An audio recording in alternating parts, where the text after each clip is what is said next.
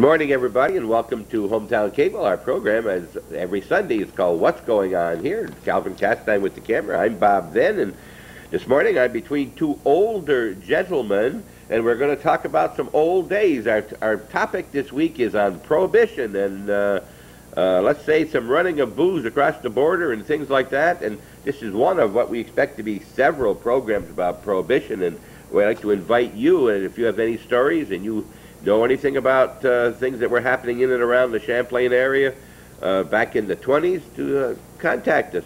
Champlain, Ellenburg, anywhere. Okay, Ellenburg. Ellenburg was that bad too? Okay, Ellenburg, anywhere along the area that you know. I know Champlain apparently was the hotbed, and they, because of the Route 9 going straight down into the rest of the area, and the Meridian being here. Anyway, on my left is Ed Favreau from Champlain, and on my right is Orville Tremblay.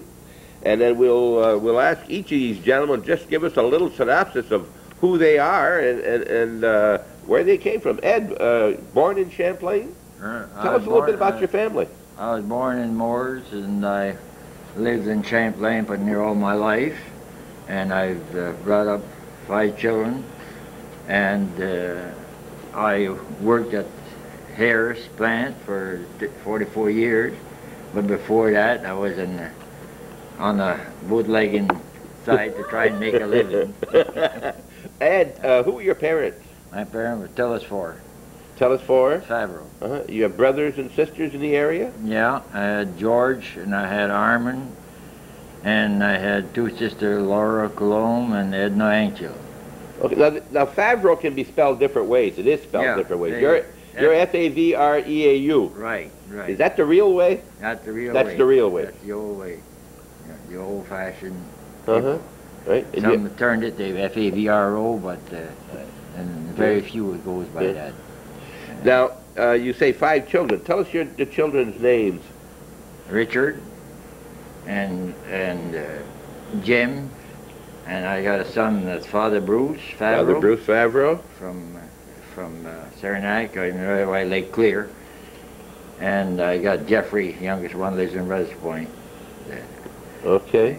And Sue, don't forget Sue. Let's not forget Sue. My daughter, Sue Keller, works for Transborder. There you go. Yeah. Transborder? Yeah. She works for Transborder. God, they've been changing a lot of the brokers. I've been working at Transborder since last April. They've changed around. Yeah. All right. Well, then we're on my right here, of course. This time he's had a chance to think of his children's names, so he can make sure he get them all this time. Orville, where were you born? You from the area? Champlain, yes. And your mom and dad? My father's Leon Tremblay. My mother was a Fifield. She was from Shays. Lived to be what, in her 90s, huh? She was on her 100th year. 100th year. Yeah, she hadn't had her 100th birthday yet, but she was on her 100th year. 100th year. Yeah. And you live just south of the city here on Route 9? Route 9. The village? Right. Yep. When I married, we had 6 children, 3 boys and 3 girls. Who'd you marry? Well, you got to find out here too. Who'd you marry? Tell us who you married. Oh, I married Noella Trudeau.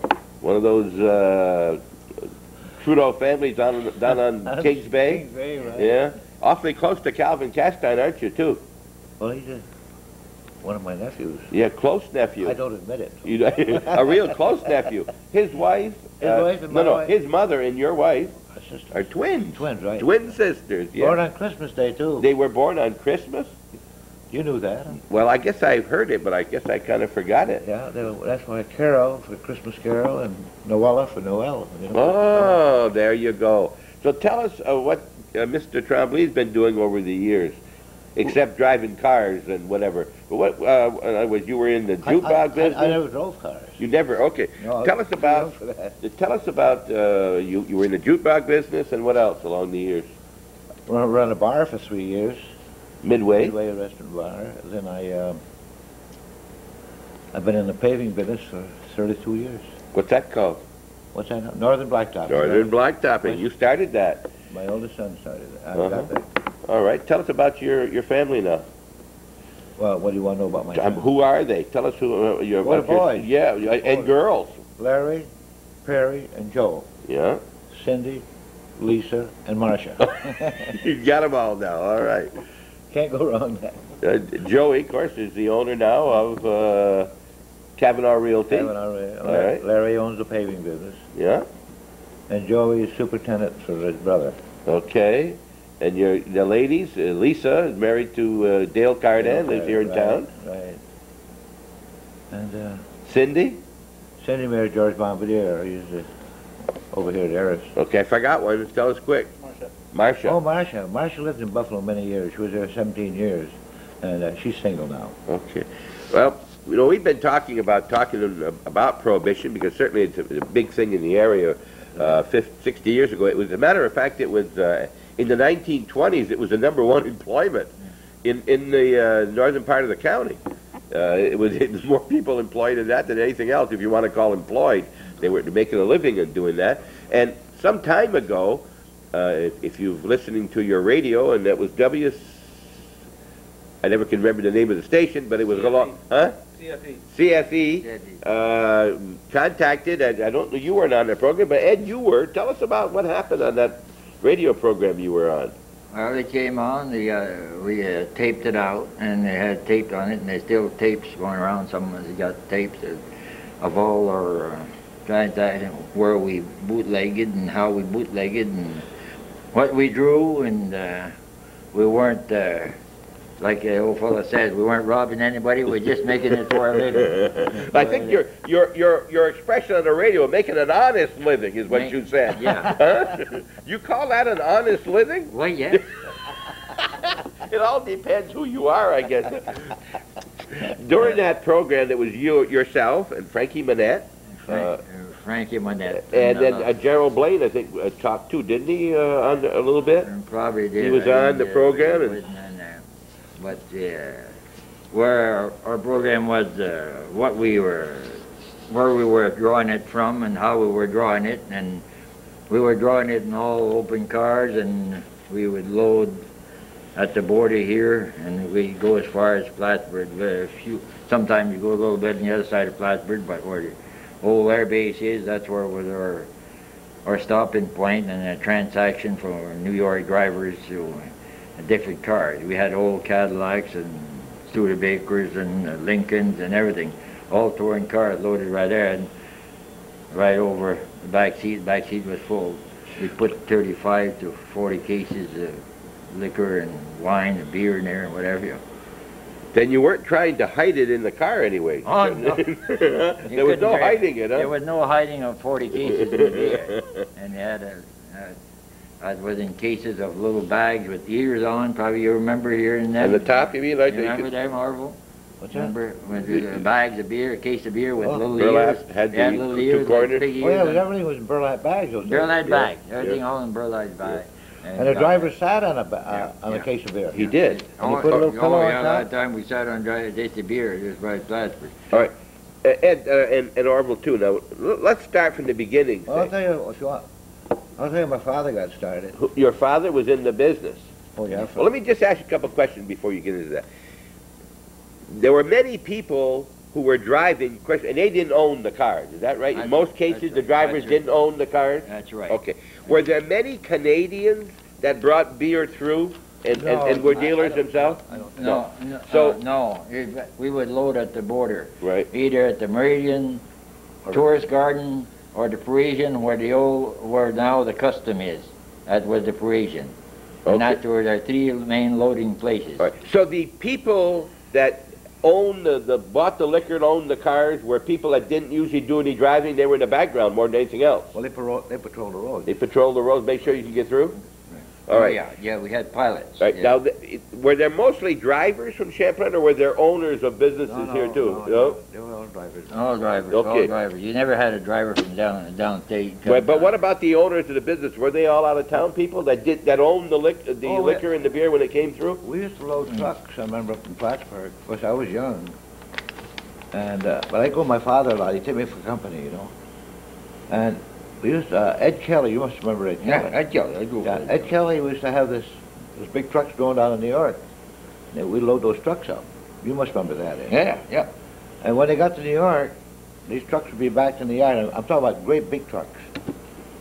And an alleyway to be unloaded, and there was 2 carloads of cops protecting them so they wouldn't be robbed by the gangsters.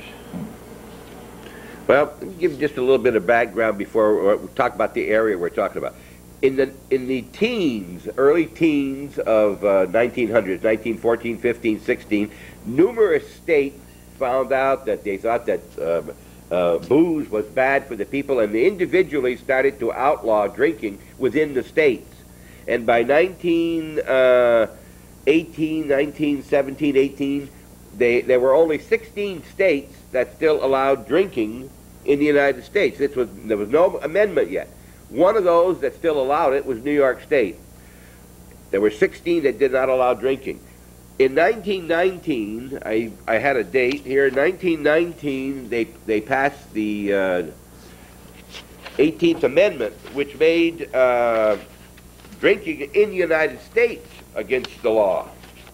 And that continued on until 1933. So we're talking a period from about 1918, because some of the states had a restriction, straight through to 1933. And during that 14-year period, there was the biggest operations in this area was bootlegging. That's the period we're talking about. Now, you were born in what year, Ed, can I ask you? 1911. 1911. And? 16. 1916. So you can see, when they got over, he was 17. So he was saying, in 1911, he was 22. So he probably got in the latter part, in the late 20s, and you were loading and doing riding with other people or whatever? No, well, we had a loading station over home. A loading station, all right. Yeah. Well, someone started, I will tell you were going to tell us about your father. Excuse me now. The way my father got started, of course, this is going back what he used to talk about. Okay. Before, you know what I mean, when I was too young then. I forgot who used to run a hotel here years ago, the Champlain Hotel. That's before the Adventures had it. Terry. No, before the Adventures had it. Terry, Way back. Way back? Yeah, when I was maybe a baby, I don't know. You mean the Champlain Hotel? Yeah. There used to be the old Moore place. Moore place, yes. Moore. Okay. And he told my father, says, Leon, there's money to be made in going to Canada and hauling wool. Yeah, all wool. So my father started off with a team of horses. He'd go down to Canada, get a load of wool, and in the wintertime with a sleigh. And he figured he'd pick out the coldest nights, because he could come all through the fields. And all the bootleggers used those trails they had then. And he made quite a bit of money doing that. And of course he had the farm there, and we only had, I forget, 10, 12 cows, I guess.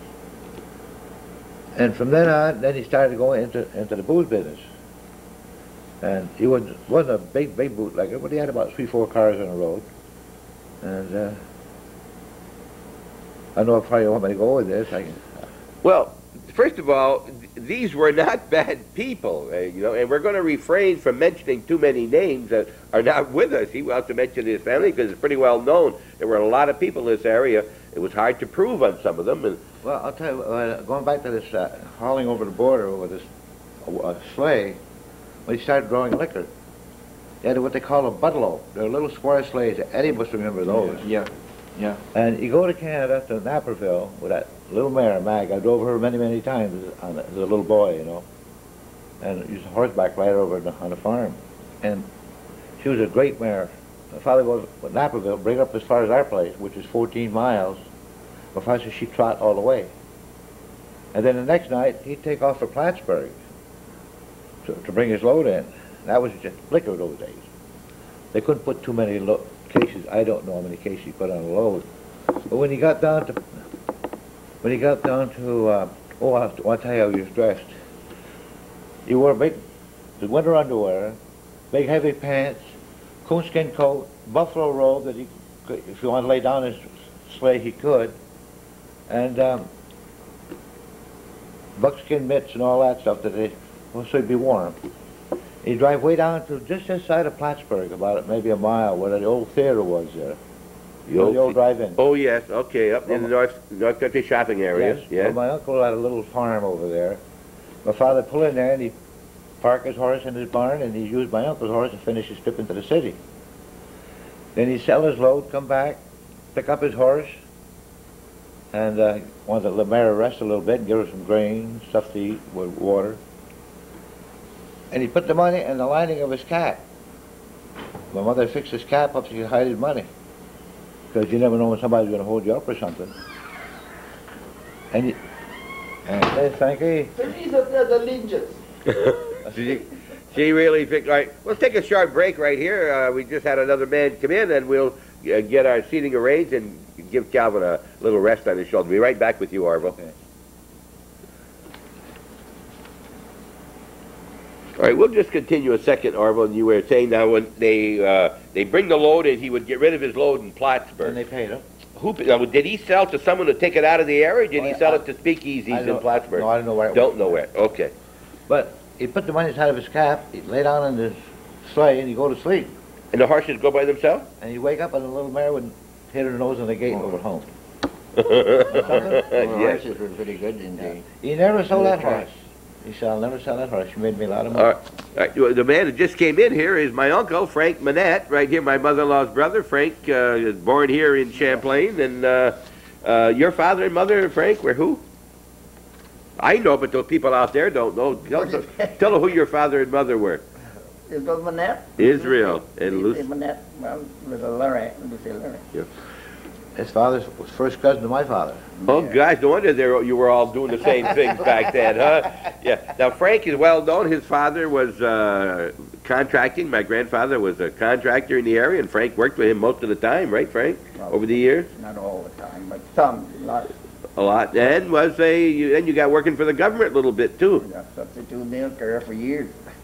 30 years plus? Oh, yeah, just about, maybe more than 30 years. Yeah. Now he's taking it easy. He sold his property on the corner down there next to the bridge on Main Street, and now living in Rouse's Point. The government heard he was a good driver, that's why they hired him. Yeah, he was delivering mail instead of bottles, eh? Oh, yeah. So Ed's going to is leaving us a little early. He's got other commitments.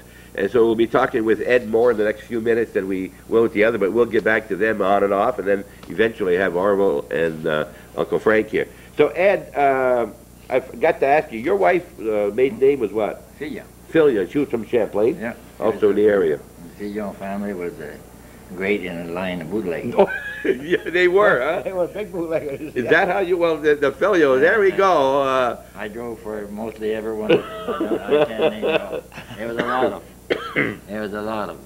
How did you get involved first, Ed, and about how old were you when you started? You remember? I was around 20 years old. And you were driving. You had your license? I- Didn't care anyway. No one was going to stop you. You wouldn't let I them. don't remember if I had one or not. I must have. I drove cars all the time. Well, you didn't. You didn't need no license. Now you were driving them liquor Yeah. cars and all that. The only thing they did was take the seal when they got chased. Yeah. when we drove for a load from Meridian or Tourist Garden or Parisian, when we drove to Plattsburgh, I can't tell you how we get there, but I know we never seen the road. It was always in the dark. Never had no lights on. We always drove no lights. Frank, you can tell you. We didn't know. You could see a light for miles away. Even somebody we were all warned not to light a cigarette and, be stopped somewhere and light a cigarette. You could see a cigarette for a long ways away at night, with a match and things. Yeah. Well, you didn't tell us now whether you met your wife, who was a Filio, because you were driving cars, or whether you started driving for the Filios because you met your wife first. How did it come about? I met my wife after. After, all right. After. I drive for Filios. You remember your first night or your first load? Yes, I remember the first load. Were you scared? I was, I was and I was not. I drove in and I come into Plattsburgh with a big Lincoln, and Pee Wee Gold was supposed to drive it, and he didn't want to drive it, so I drove it. I drove it, and I come in about 7:30, and there was an open top, and everybody at the BFD, everybody was waving their hands at me, and I was waving, and I went to, I got into the city of Plattsburgh. This was in the summer, I take it, then? Oh, yeah, oh, yeah. Did you do it year-round? In summer and winter they were driving? Oh, yeah. Yeah, in the wintertime you had to be careful what you would drive, because you could hear those, you take even wine, it was cold enough it would freeze, and they'd pop. You'd hear them bottles pop, pop, and you hear them, the cork would fly off, All right. Now, Ed, for instance, where did you pick up the car? Someone would bring it to your house? We had some hidden places in Champlain here. We hidden. All right. Then you'd go to the car, and you'd go north? We'd go pick up the car, and we'd go low. But did you take the highway to go north? Oh, yeah. There were custom stations? Oh, yeah. There was no customs in them days. There weren't no customs? Only one custom here. That's the only custom they Oh, watched. so they didn't even know when you were crossing the border, really? Oh, you had to watch yourself. You could get caught in Canada just as well as you were getting caught here. But you didn't report in when you went up north? Oh, no. No custom on the border. You didn't report in and you didn't report out. And you came out with no lights and you would come out that. Well, once you come down a couple of times through the fields, you made a road. Didn't they see those roads? No, they travel a road. We didn't have no road. Oh, you were on the cars, We right. had the cars. We come in, it was all dirt roads. It's all dirt road all the way through. Oh, it's down all here dirt to the roads. village there. It was It's all dirt roads. road. This Used was to dirt be- road here. We used to leave the border and there was a cloud of dust behind us. You couldn't even see for about 10 minutes after. That's right. The old flat rock up there. We used to go by that flat rock. I remember we used to call that the flat rock. I used to go to the Prohibition. That's where we load up there. Excuse me, I want to, maybe you remember this. The time my father had a car in your barn and the officers come there. Yeah. You tell that story. I don't know the whole story on that one. Yeah, well, you mean when they were parked? They parked and there were two cars and loaded in the barn, Dick, and there was sliding garage door sliding on wheels there, and the law comes in. Boom, yeah, when I see them come in, there they come. They have to load. You open the car, the door, and he just looked in and he turned around and went right back, and the other one stayed in the car, and away they went. I said they're going to come back after it. Sure in hell, they never came back after it. At night, we took the car out and took the load of booze and went at night. Of course, we draw mostly at night all the time. Never at daytime, unless a few times daytime. But in the morning, a lot of the time, they're early morning. I used to Early go out morning. 4 o'clock in the afternoon. They'd run remember. the radio. Yeah, I remember. 4 o'clock. Yeah. They'd wait on the corner. They'd wave at me on the corner down there. Who would? The people? People. Did you Yeah. think they knew Oh, what yeah. you were doing? Oh, they know what they're doing. I remember this. yeah. I remember this time Frankie was coming. Like my car was skipping like hell, and I was going towards Ingram. I said, "Frankie, she's dying." He says, "Get in there, get in there." All at once I hear bang, bang. There's Frankie got me in the ass end too, and he puts it, and he gives it to me, and we shove it. We stop at the gas station. What was it? The gas station, Reed's. Reed's was it? Leeds or something. Reed's gas station. Pulled in there and they repaired it. I wasn't playing daylight. That was probably around 6, 7 o'clock in the morning. So you each had a car that trip. That what you're saying? Well, He was behind you with the Frankie other was car? up. Look at 3-4 cars. I Three, four went out cars. with 14 in a GMC truck, man. Right. 14 cars in a row in a GMC Oh, truck yeah, at one yeah. time. Yeah. I remember when Conrad LaBelle's cars used to go by at night. Yeah. My father'd be home. Use that He car. said, just like a funeral. He said, there goes LaBelle. We had all kind of schemes just like this. Well, I remember loading, load at the border. That was what they call that border, Goldie Clark border there. Yeah. I remember loading across the border. That's near And Perry's then- Mills. And then come out of there and drive into the cornfield. And finished loading. I had one of those canopy trucks and over there and load with corn, load that on the car, work like it. And I come out of the cornfield and the law was waiting there. So you're drawing corn pretty early. I said, yeah, you got to start, you got to get it in. Now I went right there and never stopped me. No. Well, there must have been a lot of money changing hands between the owners of this booze and those officers, so to speak, huh? Oh, there's I mean, when they opened your door and saw those 2 cars, they know you weren't painting the cars.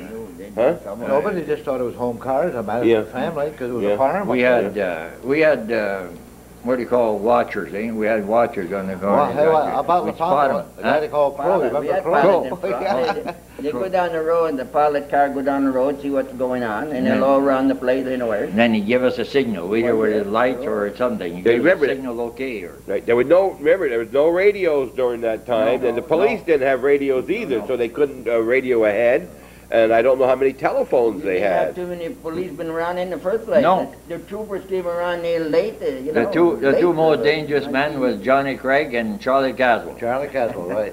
Them were the 2 dangerous men. They were after our rear all the time. They were. And we'd hide them, man. We'd lay on the floor in the Champlain house there and watch for them. They'd come through and we'd leave no hotel, no light, and then when they go around circle and they go back, we'd send somebody up to That's them see. spotted. You didn't know if they were out or in. Oh yeah.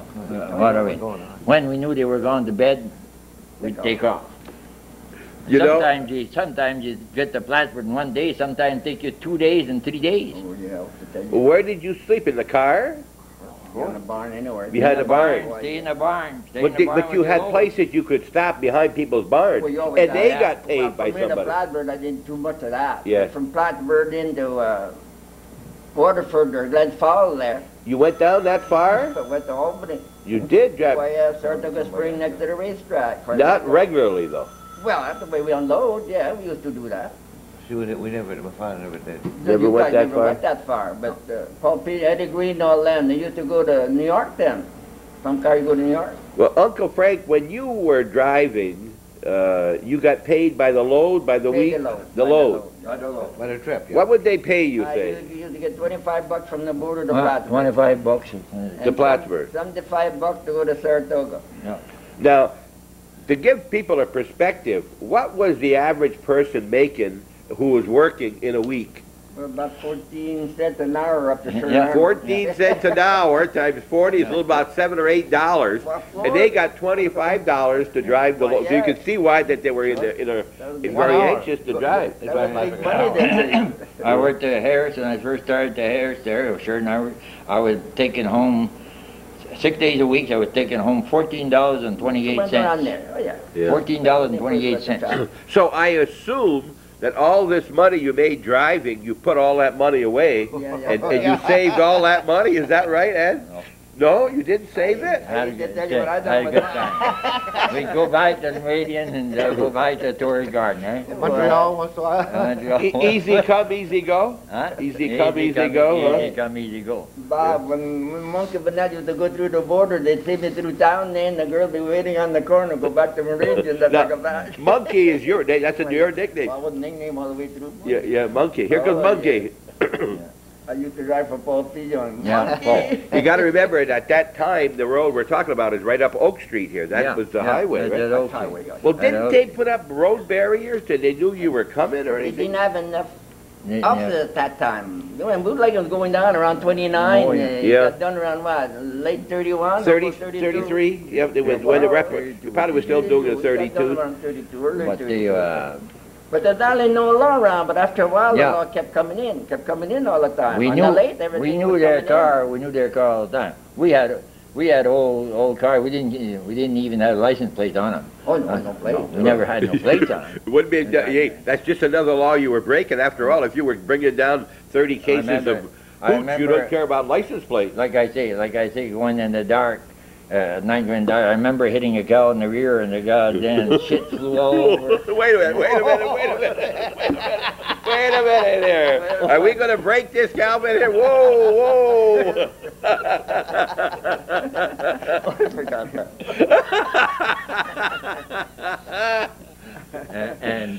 And had bent all the front end of the car. Couldn't turn right. So I finally zigzag got the corner where I was turning in Plattsburgh, and I finally made it there. I couldn't turn the car right though. I'd bent all the rods. Now, the car was pretty well loaded when you got 30 cases of, that's great. Some of the big car was 60. Bag of beer, that was all bagged then. It was all bagged, Big All bags. quart yeah. bottles. Now, you had big cars, because if someone were going to stop you, you could outrun them. Is that the idea? Well, we had faster cars, they did at the first time. Yeah. But on the last, they used to get our good cars once in a while, and they'd keep them, and then use them. Yeah. Now, did you work for more than one owner? Well, yes. You drove for more than one group? Oh, sure. I worked for Eddie Green and Paul Filio and Old Leander and Alec Tremblay and don't talk about it. Yeah. Yeah. Well, I can yeah. remember, George, you were coming over to my house. I was a kid. And you'd practice running up and jump on the gate. You remember that? Oh, you practice to see what would happen if you get stopped. No, huh? if you got chased, You gotta off the go, fence, yeah, you know? yeah. The fence wouldn't bother me. I wouldn't touch the fence. Well, what's your... I used to call me the deer. I used to call him, and the fence didn't bother me. So if you were stopped or going to be stopped, the only thing you cared for was yourself. You didn't worry about the car. You weren't losing anything. Yeah. You were losing the load Yeah. for the other guy. Yeah. But, And then you just take and run, you not just to take get it caught. Oh, yeah, they're all notified. They run Don't and get you caught. Yeah. hear bang bang up in the air. Sometimes they'd shoot for you a little bit. In fact, when they shot at the rock here, you know, on the road to Prohibition. They shot me right through here. They shot you? Yeah, sure. It just burnt enough that it just bled a little bit on the edge, and Johnny Craig. Huh? Yeah, Johnny Craig. Yeah, it was it, Johnny Craig. Yeah. Okay, we'll take a short break and get right back to you. Thanks for watching Hometown Cable. This is only one, I say. I'm going to be, we hope 2 or 3. If anybody out there wants to come and go to confession with us here on TV, we'll be very glad to talk about it, or just talk about Prohibition in general. Maybe you were one of the people, one of the ladies out there who these people spent their money on after when they made all that money driving those cars, right, Orville? And by the way, I want just one thing. The youngest one is right here, of these 3. He's number 2, and the old man of the group, the real old man, is right there. What year, Uncle Frank? 19? You were born? 19? 1909. 1909. 2 years older than Eddie, and of course he was in it maybe a year or so before Eddie was, because he had the age. And we want to come back. We're going to ask these people if their mothers knew what they were doing while they were driving these cars. We'll be right back. Johnny Craig got me over there. Okay, just a second here. We're back on TV, and we got stories coming in from all angles. And please remember, this is not rehearsed. We have not prepared anything. So if it's not in that actual order in any way, or we go from year to year, don't worry about that. We're telling you a series of stories, of true stories that happened back then. And we got to remember it. These are not bad people. Their parents were not bad people. It was a thing to do back then. It was a way to get easy money. It's like stealing an apple off a tree from there. They didn't think they were doing anything wrong, right? Ed said on radio that it's just a way to make an honest living, right? Which is That's right. That's right. I wasn't stealing anybody. no. It's the fun we got out I of wasn't it. stealing anybody. No. The fun we got out of it, Bob. It's the fun Little we extra, got out little of extra. it. We're up all night. We're up all night and try and fight our way through getting the load through for the people. Yeah. And All right, before we go further, what about your parents? Did they know what you were doing? oh yeah. Oh, they knew it. Oh, they knew it. They didn't like it, but they Must they have had no way of paying me money to work on the farm. Yeah. They had no money made on the farm in them days. Were you living at home at the time? Yeah. I Yeah. was living at home at the time. Yeah, but and the first place, next place at home, we'd drive there. That was our headquarters up there and back the barn, and bring in 2 or 3 loads, and sometimes they stay there a day or At your 2. farm? At the barn, yeah, Yeah. in the barns. What- And that's why. When you drive on Saturday night, were you in church on Sunday morning? Oh yeah. Yes, you went to church on Saturday morning. Oh yeah. Sunday morning, all right. If you made a short trip like Plattsburgh, you would. Well, if you were in Plattsburgh, you must have made a church in Plattsburgh, right, Uncle Frank? Yeah. You unload in Plattsburgh, came right back. And where did you do with the car while you were waiting to go out that night? Keep it at your house? At your home? We always had to pick it up.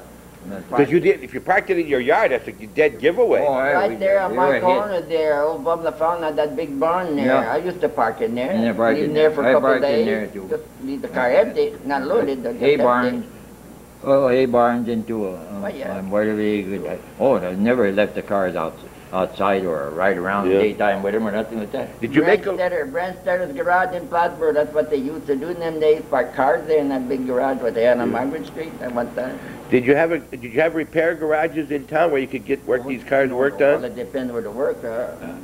Small job, but big job, like skip the time and all that, Plattsburgh would take care of that. The boys would Yeah. bring that. The owner of the car would bring it to Plattsburgh. We had Midway. It was quite a place. We had quite a few cars right there. I remember pulling in there one morning, and the law was right tight on me. I pulled in there, and by the time they went around one side, I went around the other side, and a fellow by the name of Dumas was just getting ready to milk his cows. So I said, so I ran into the milk house, and I jumped right in there with the milk cans in the goddamn cold water, way up to here, and he shut the cover down. And I could hear him talk at the door. At the door. And said, "You must have left right through the field on right now." But they had your load in the Well, car. they got my load. They didn't get me. Yeah, well, that was cost of doing business for the owners, right? Yeah, yeah. So how long were you in the cold water? Well, I don't know, but a hell of a long time. Till the officer got away from the place. Well, look at this. It was cold. Oh, this is off the record. Huh? Oh, we got to be careful. We don't want to mention too much on some of these. Well, I can play with it. I was going to country school then, and this fellow driving for my father. No, he wasn't driving for my father. 2 cars come along, it's right there in the daytime. And the law come along, they chase him, and then they both took the field right near the, around the schoolhouse and all Yeah, that. yeah. And one of them ran underneath the, in the woodshed, covered himself up with well, what it was, stuff that they use there, starting a fire, what do you call them? Kindling? Kindling Kindling wood, wood, yeah. yeah. But he got caught. The other one ran around. We had an outside toilet, and he got underneath the outside toilet. And he stayed there. He stayed there. Yes, but they didn't get him. That was what you call it. Only happened there and there. Yeah, Where that was- farm. Oh, yeah, they that were was- farm. Pee-wee Close. Pee-wee Close. Pee-wee, yeah. Used Pee-wee. to have a model there. And after they left, Catherine was a teacher there. Yeah. She goes to the job. She don't know he's there. She sits on the seat. And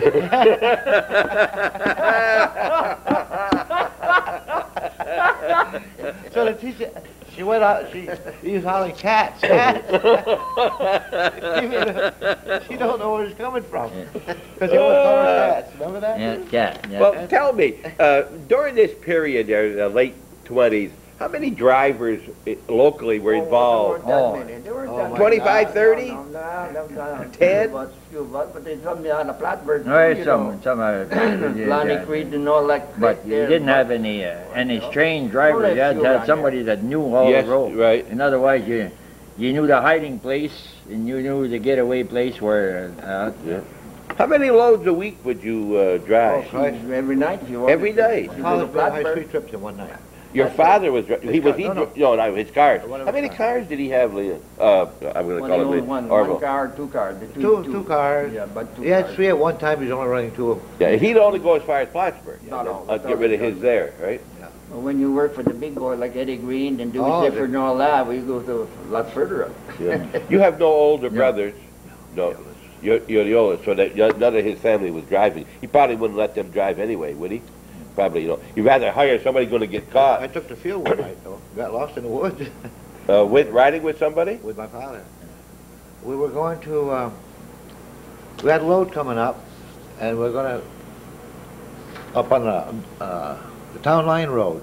It was a dirt road back in those days. So my father would always take the lead. He said, give me about 15, 20 minutes so I can head you off. It used to take me a lot of times to go with him, to pass the time away. I was maybe about 12 years old. And it rained the night before, and a fellow by the name of George Perrier. You remember George Perrier? Who was driving? He was driving, I think it was a Haynes car. And we got down to the corner where Hayes' Woods is, and his school on the corner. They got a roadblock there, the officer has.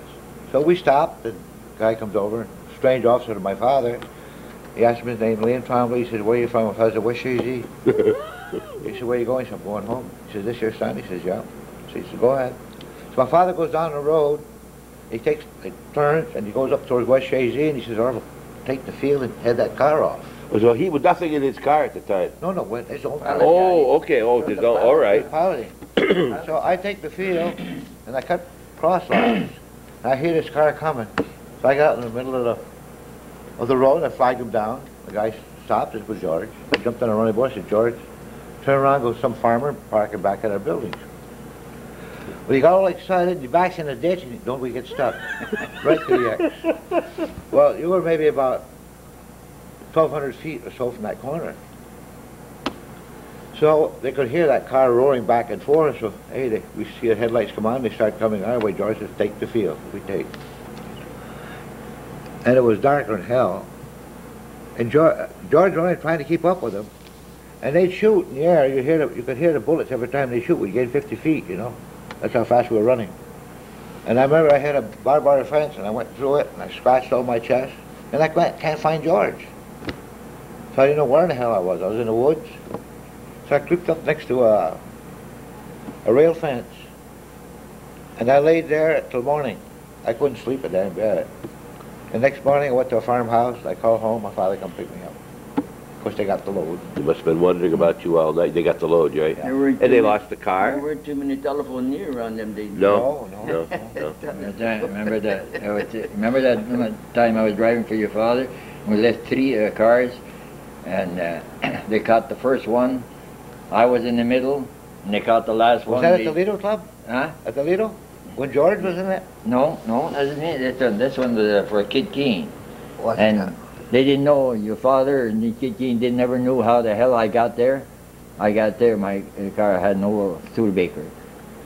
Well, what happened? And they caught the first one, and we were far away enough that the law in West Shees, he turned around between me and that load, and they chased that load. And I seen him chasing the load, I fell back and I went and back to the milk station. I hid there. By the time I hear them roar coming by again, and they headed back and they got the other load about half a mile down below, down there. So I took out like that, and I went down. I got the flatbirds running on. They were running on about 7 cylinders there when they had the old 8. She was a skip, and I just made it. Were you driving my father? Yeah. I drive him for Now that cost of doing business got expensive. When you lose the car and you lost the load. Oh yeah. That's a lot of money. Well, I forgot what they used. I know my father said he made $6 on the case.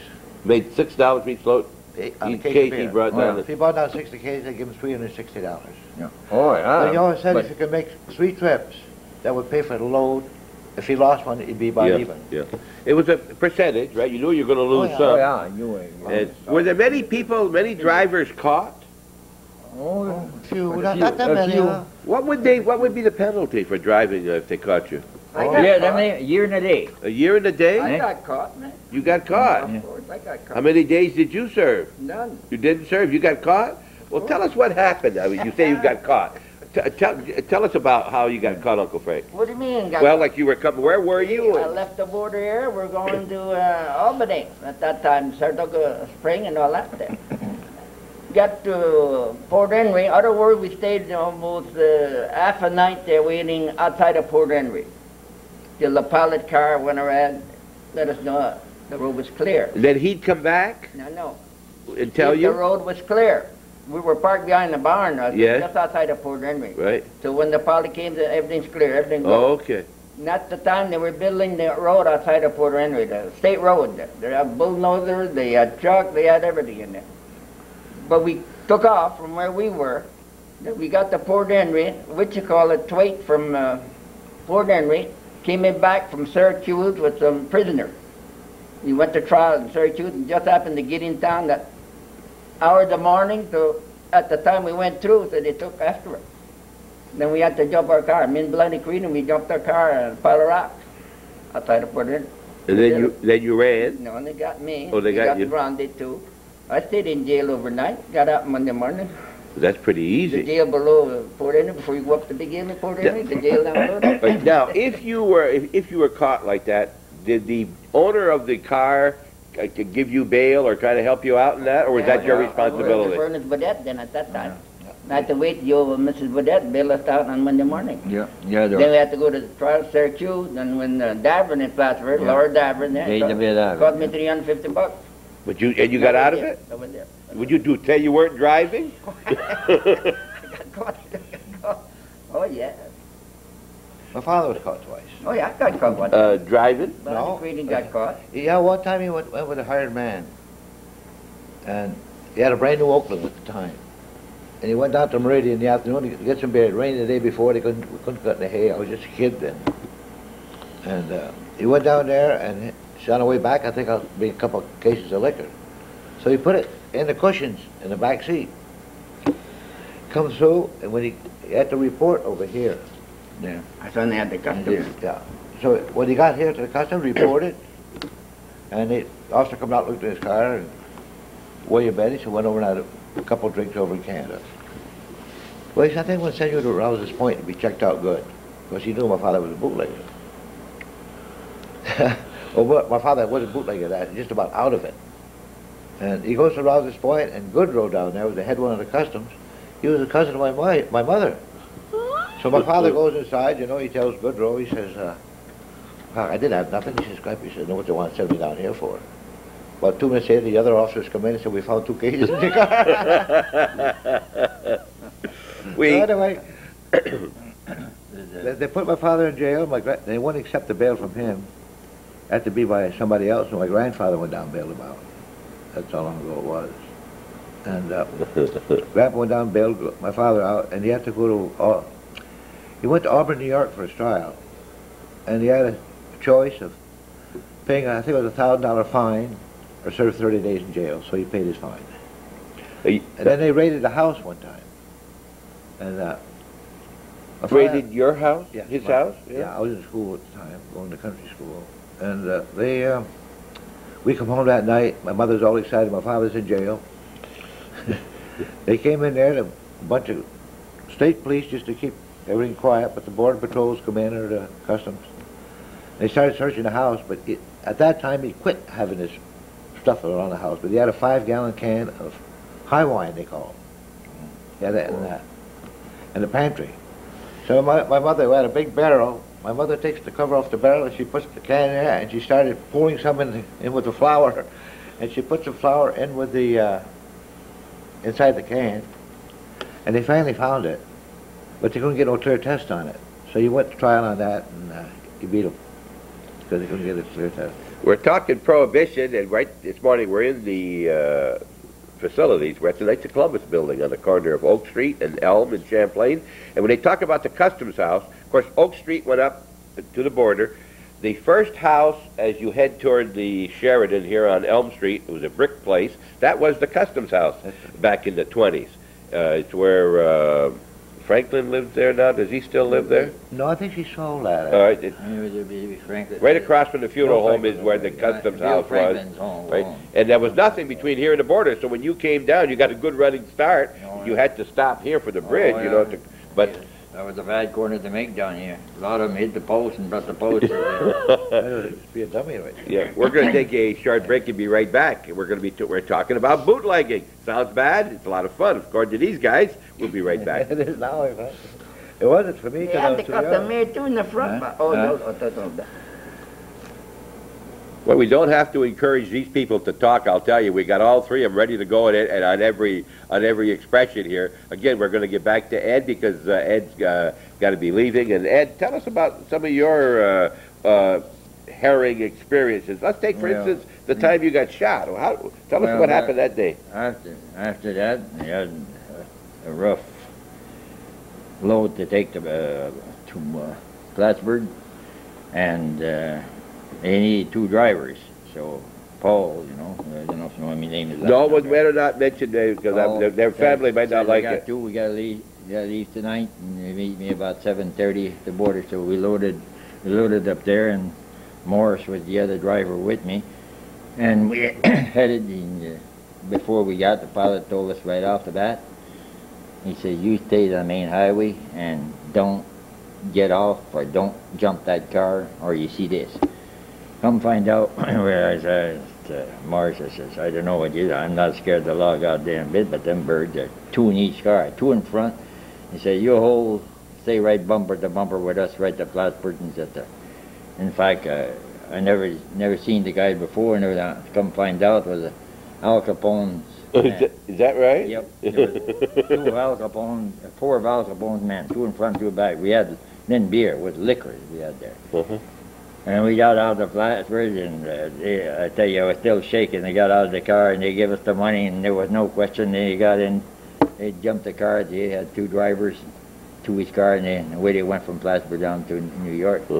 But I tell you, I wasn't scared of the law of them a bit. The law, I mean, a bit. I was scared of them more than I was scared of the law. Was there some kind of a broker who you'd get a job? Who would assign you? Did you pay somebody to get a load for you to drive? No? They knew who you were, and they would come and see you? They knew who you were. Yeah. But you had to go. When we went up to the border here, we had the border. That load had to be paid before you left the border. But you didn't pay for it? Oh, yeah.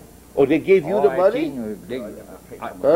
They gave you the money? Oh, yeah, I've seen big rolls of money I had in my pocket 2 or 3 times. To pay for it? Oh, to pay for it. Paid for the load. But not that every wasn't, time. Not no, every time. That wasn't usual. You didn't do that, Uncle Frank, in your case, huh?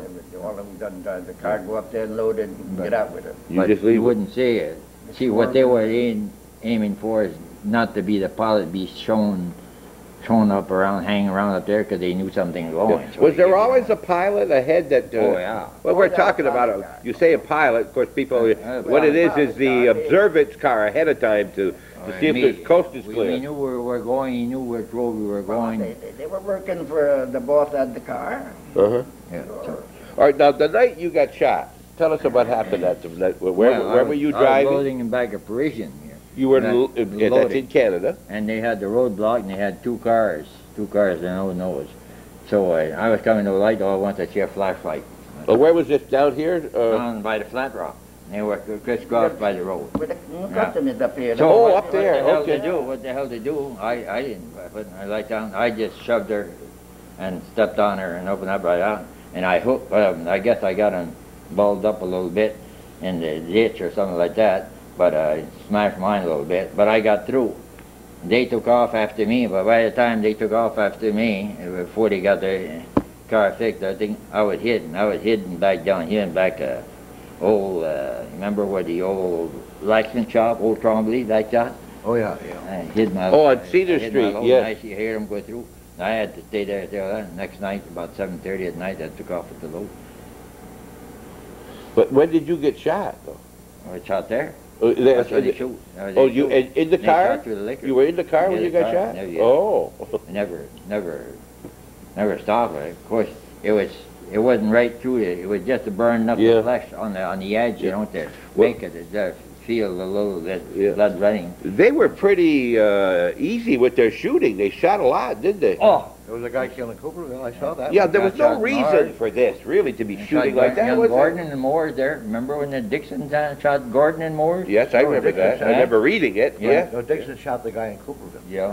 All right, Cooperville, now- They shot in Cooperville. Yeah, Okay. Cooperville. Oh, old Charlie boy, what are you doing for you? He killed Yeah, but Charlie never killed nobody. He used to get the tires on you or try to get your gas tank. Yeah, I've heard this story. Orville has mentioned this to me before when we're talking. And I might add, anybody out there, when you see either one of these gentlemen, they can tell you a lot more face-to-face than they can on TV, obviously, and mention more names because we're not trying to incriminate anybody here. But Orville mentioned one time that this happened in Cooperville. There was someone coming down Route Yeah. 9B. No, yeah, 9B. 9B. They used to have a single bridge at that time in Cooperville. Yeah. Right in the afternoon. And we're in Cooperville, my father and I, and my father's cousin, Jack Trombley, from Massachusetts. And why we're in Cooperville, I don't know. But we got a gas station, getting some gas there, and somebody come in and says, a guy just got shot over on the, along the river. They were river chasing road. him. Huh? They were chasing him. Yep. No, they didn't change. They flagged him down, and he went through. And this officer roused his point. He's dead now. Jumped on a running board and shot him right through here.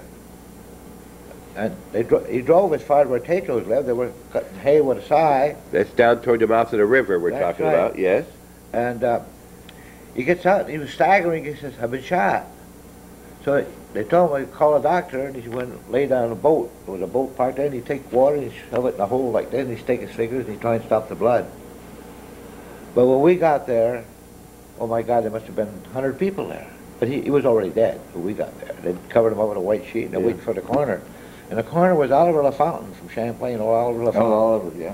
And we waited there, they finally came, and they had a basket, you know, put a body in. And I was there when they laid him in a basket, and he had these breeches on with high-cut shoes, and he had all army colored coats to clothes on. And just swear to God, that man was picked up, laid in the barrel of blood, then put there. I never forgot. Well, I was only maybe 10, 11 years old. He wasn't a local driver, was he? Out of New York. He was out of New York? His name was, I just mentioned He it. probably loaded up near the Yeah. Ross's Yeah. Point border. And don't make it any less serious because he was from New York, but it wasn't somebody that we knew. No. But he was only 18 years old, too. Well, must have made you think a little bit next time you got in the car, huh? To take a ride? The officer was from Ross's Point, though. Yes.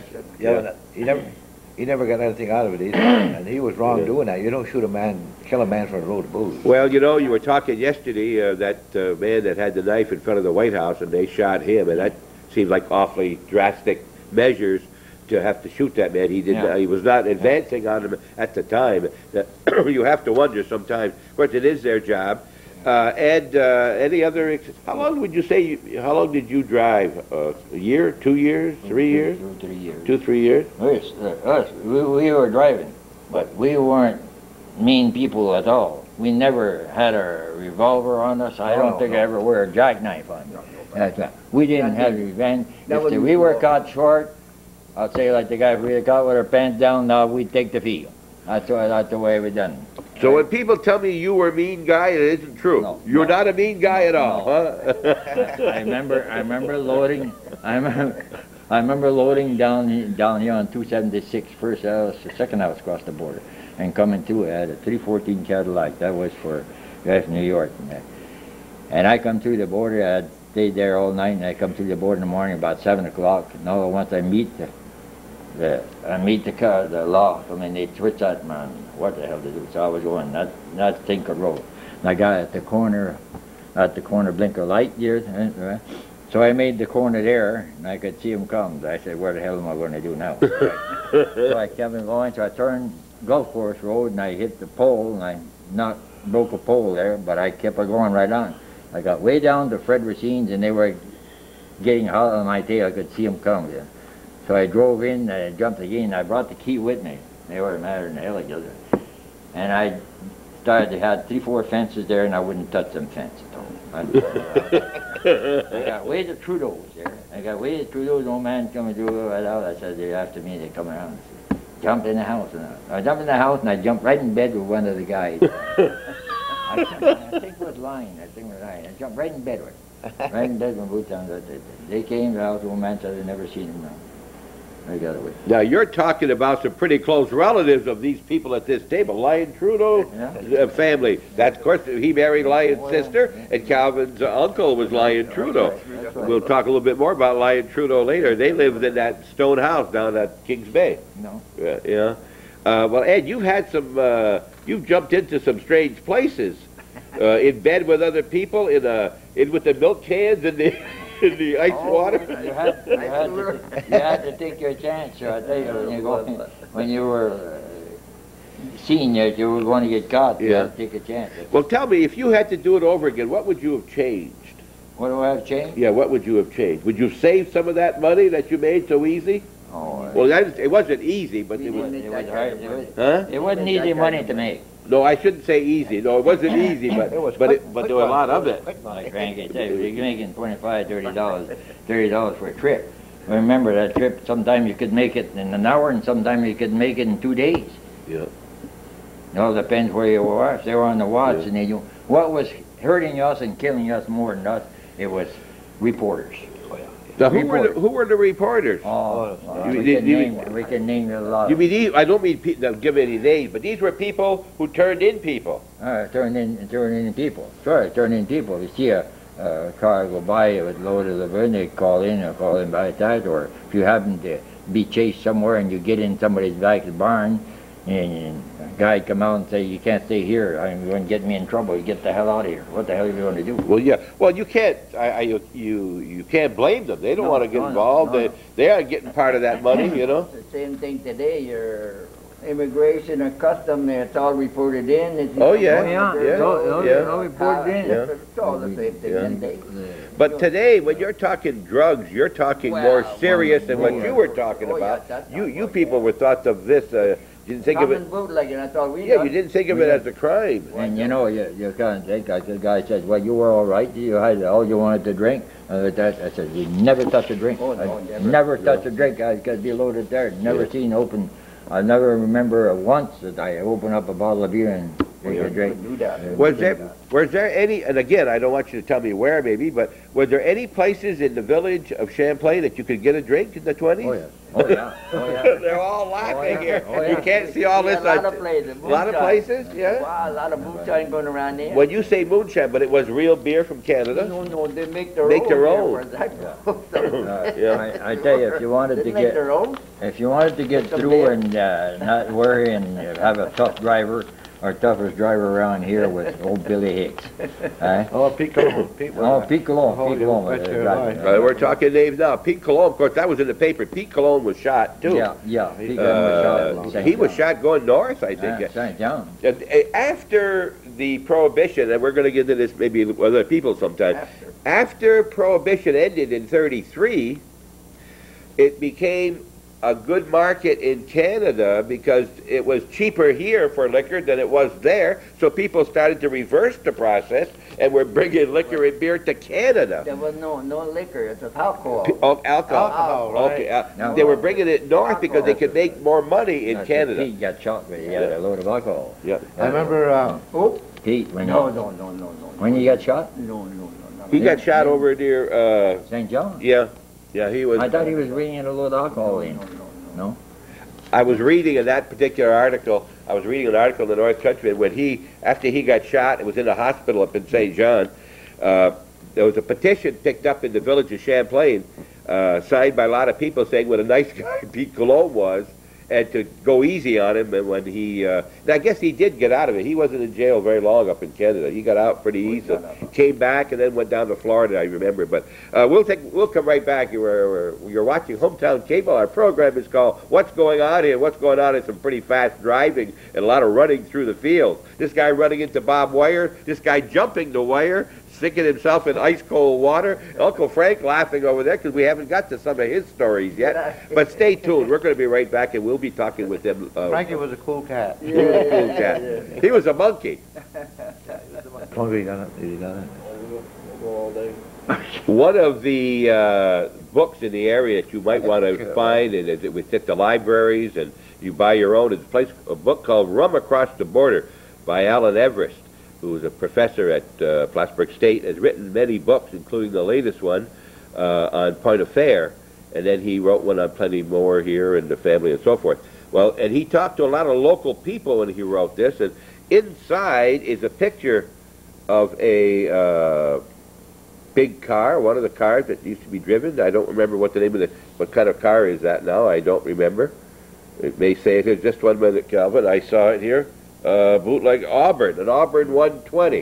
And they drove these big cars because they would go 80, 90 miles an hour, and the way you got caught was because if they didn't have a roadblock, it was to chase you, try to catch you, and shoot at you. All right, now, Ed, did you have that kind of a car when you were driving? What kind of cars were you driving? We were driving all the time. Lincoln, Cadillac, Studebaker. Pierce Arrows. Yeah. There wasn't too many Pierce. Yeah, Pierce Arrow. Yeah. Yeah. Was there much? A Haynes, too. I thought it was like a Haynes. Was there much running when you get west of here? Let's say in Ellenburg, Chateauguay, and Bootlegging from all the way across. As far as Malone. Yeah, this was a hotbed right in here because this was the channel to New York City, right? This was the main route. I remember coming down, caravans of us. I remember one morning we all come down 7 o'clock. It was our headquarters at the meet all there, and we were all taking our load. We went down with a caravan, loaded to Plattsburgh, right down the main highway, and we never got caught. Nobody got caught. All I say too, because I had the pilot in front, pilot in back. And everybody wanted to get in front, you know. So all right, I said, I'll stay in back. So I stayed in back, and I got in Plattsburgh. Hey, we were all going wide open. I got in the third one in Plattsburgh. One was skipping, or the other one was on the caravan. The car did hold out. It's hard to believe, to think back that when you knew this much was coming through, why they wouldn't have had a roadblock 24 hours a day. They didn't have the people, obviously. Yeah. Did they really want to stop this stuff coming in? They didn't have customs officer, Bob. They did? Yeah. They didn't even have customs officer enough. No, they had customs patrol at the time, right? That's all, but they didn't have enough to cover all the borders. So if you had a roadblock here, you'd have come through over at Moore's, right? I see him come here. Frankie can tell you, when they come here, they catch a load, and a load, say, in front here a couple of days, eh? Now, Loaded, I've heard of Conrad LaBelle taking a Model T Ford, putting a case of beer in it. You must remember that. Take it up on the back road and after one of his boys ditch it. Then call the customs. Tell them there's a car in the ditch with a load of booze on. They all run for it. He goes down Route 9, see.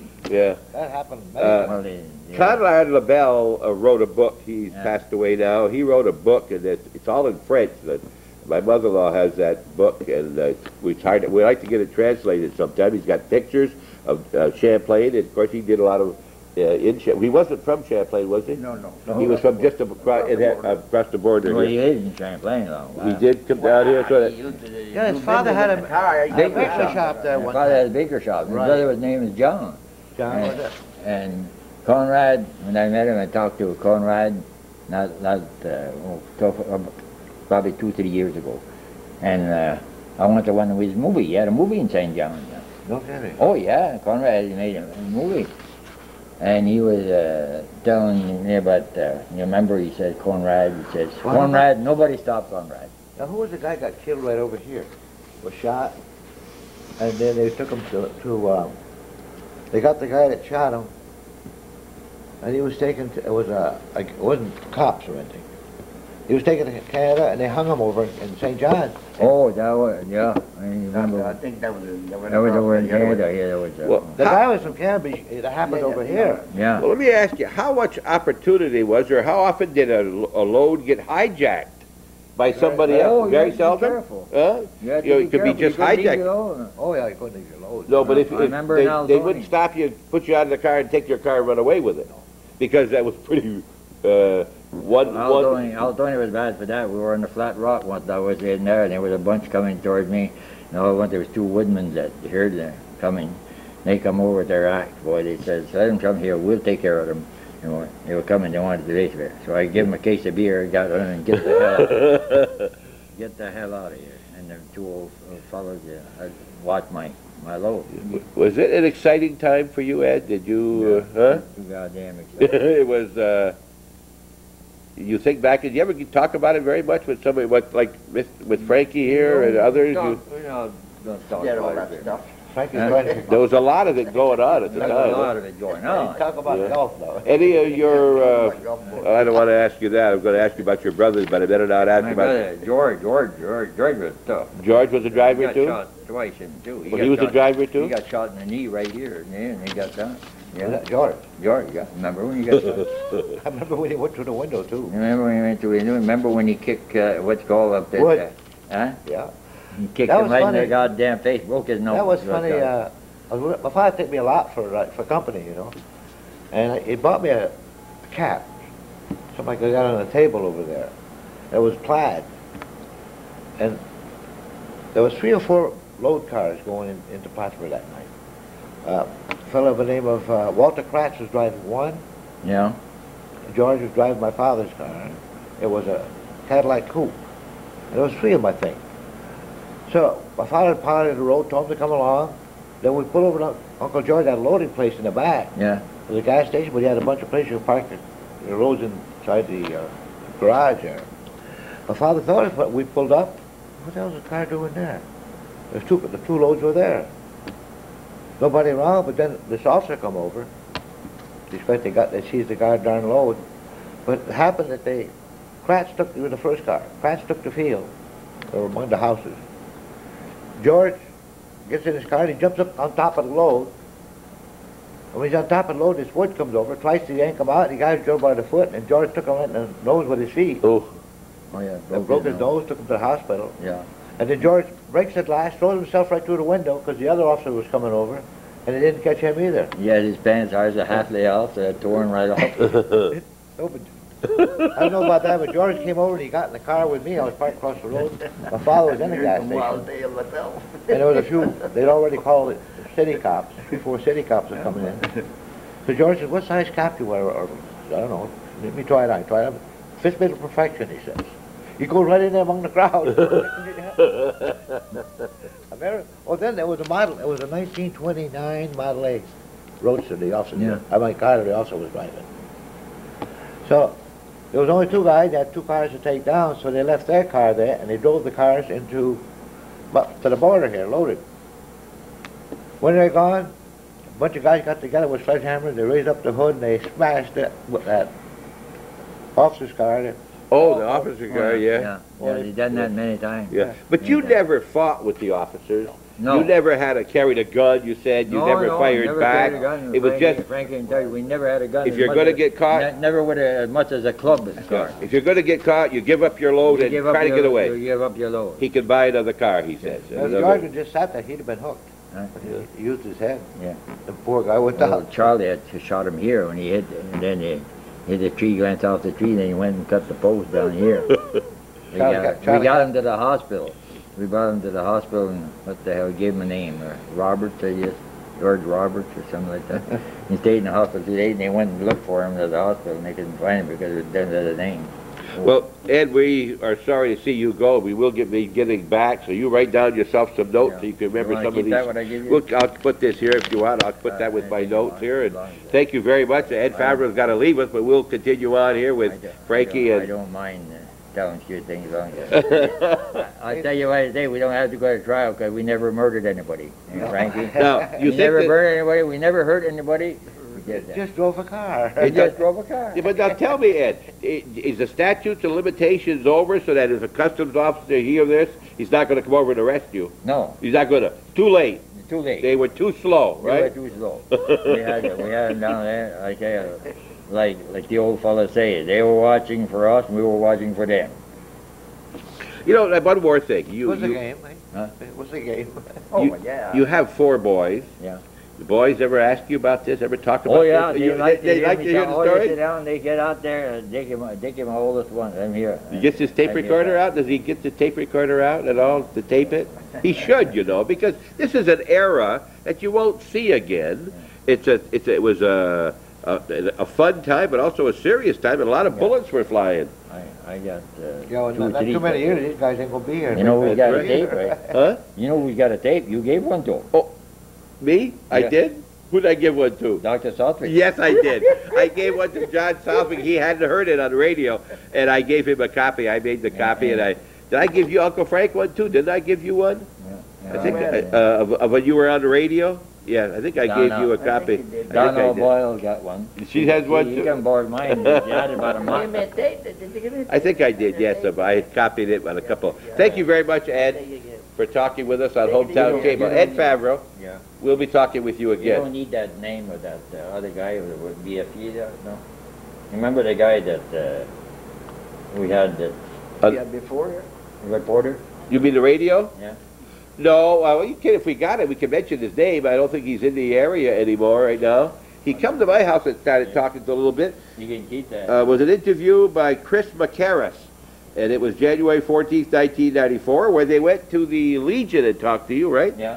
For the Good Old Days. It was called Good Old Days, and it was taped. And there's copies around, and you could ask me, you could ask Frank, you could ask. It was a good radio program. It was a good. It was a good show. That gives you something to. Yeah.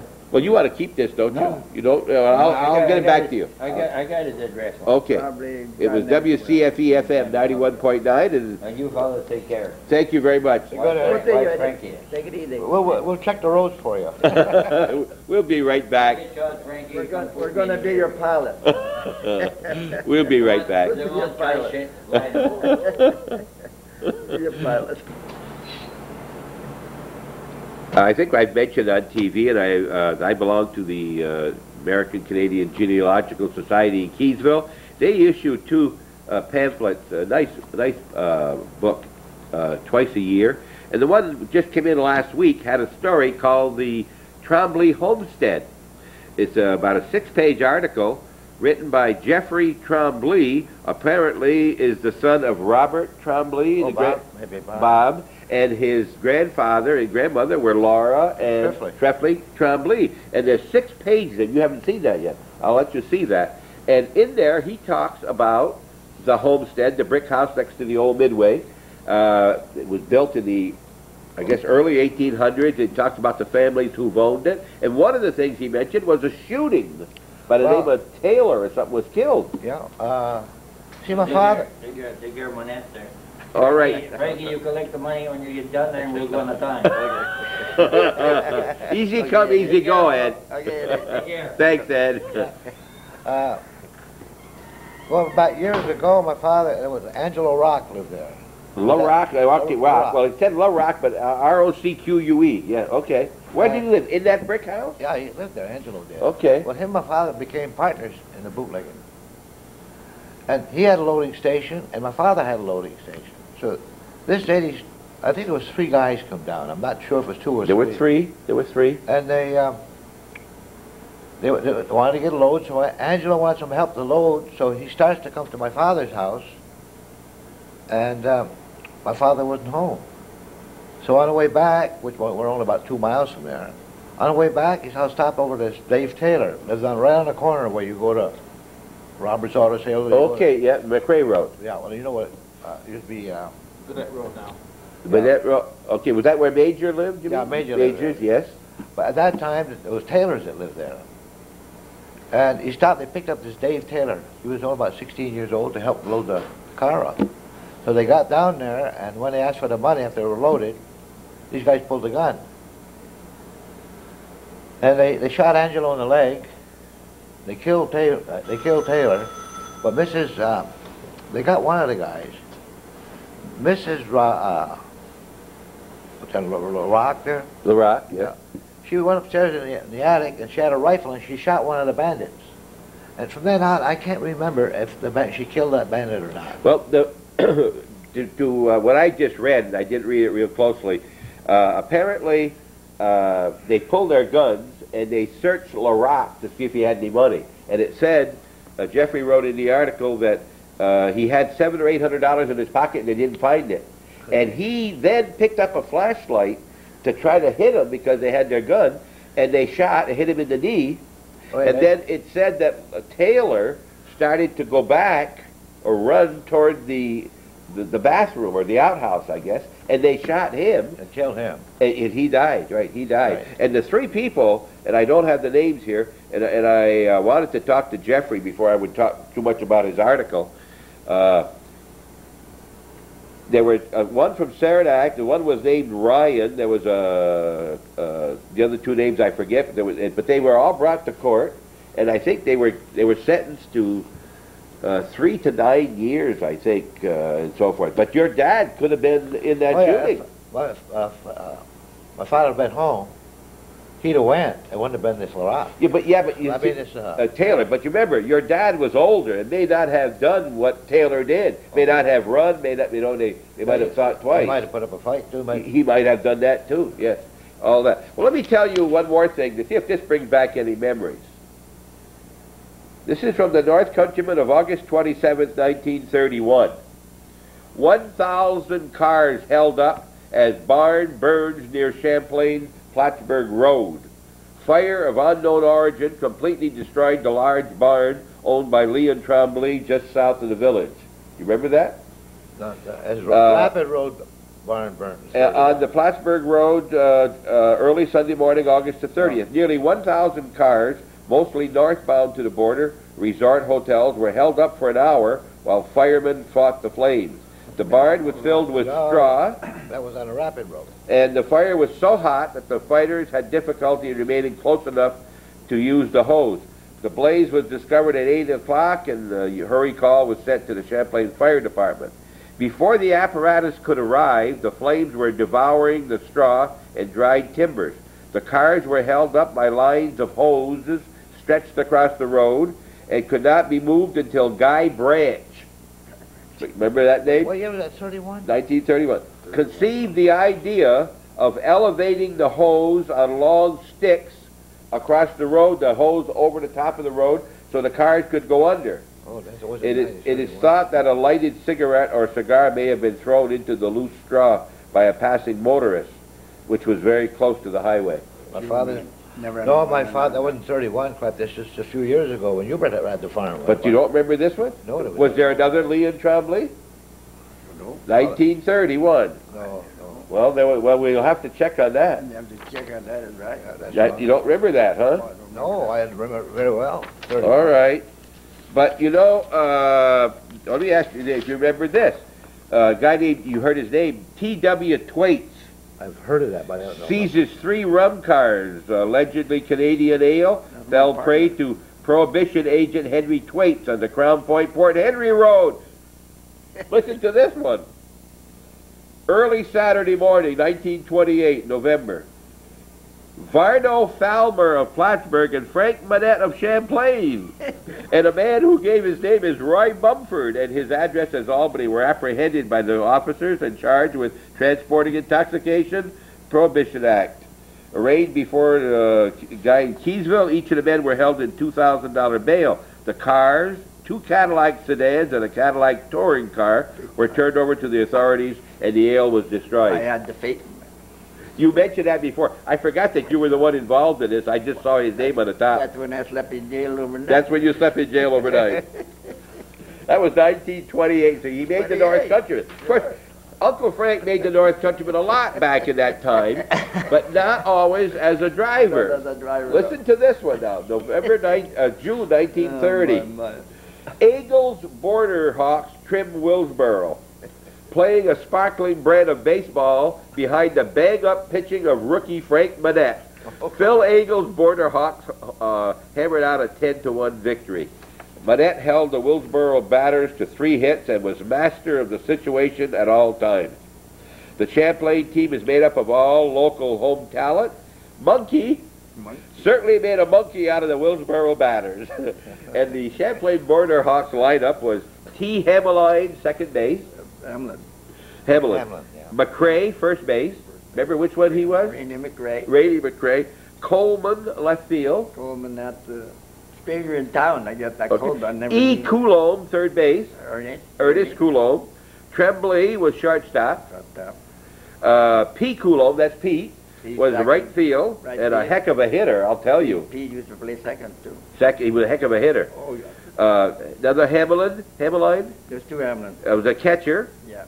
And H. Coonan, now there were several H. Howard. He was the center field, that's Howard. Old Howard Coonan. And Manette was the pitcher. And again in the baseball game of June the 8th, 1930, Frankie Manette got 4 hits and 6 appearances at bat, but they lose to Line Mountain by a score of 6-5 when pitcher McCrae wild pitched a run home. So you didn't lose that game. You weren't pitching. But so there's 2 things here. One, he's spent the night in jail, and this one here, they're praising him all over the community. Well, now we didn't leave Orville out on here either. February 21st, 1948. Mrs. Laura Tremblay and her nephew, Arvo, both of Champlain, have opened the new Midway restaurant, Right. 2 miles south of the village on the Champlain-Plattsburgh Road, and are specializing in Italian spaghetti dinners, quick lunches, and regular meals. The new eating house is completely equipped and presents a very exceptionally fine appearance. Later, an addition for a dance hall will be built. It's on one of the main highways from the south to Montreal and should do a good business.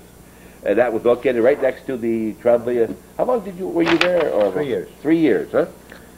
3 years too long. 3 years. All right. I hated that business. You hated that business? I thought you liked that, no? No, I thought I would, but I didn't. Then Fred or the Trippy took it over. The Trippy? Trippy ran it for a while. Yeah, ran for a while. Then he rented it. Sonny Keith went Sonny it. Keith. You know, the customs duties nearly doubled in Rouse's Point, it says here, back in 1933. There was a thing here about, you mentioned Harry Goodrow. Who mentioned Goodrow? I did. He was a cousin of my mother's. He cut the man. When He was awarded $8,000 by a jury in Supreme Court for libel action against the New York Times. They more or less said that he had let some rum go through. Was he a customs officer? I think He he had was one. a custom. He had one, and they said they had an article about him that wasn't very complimentary, so he sued.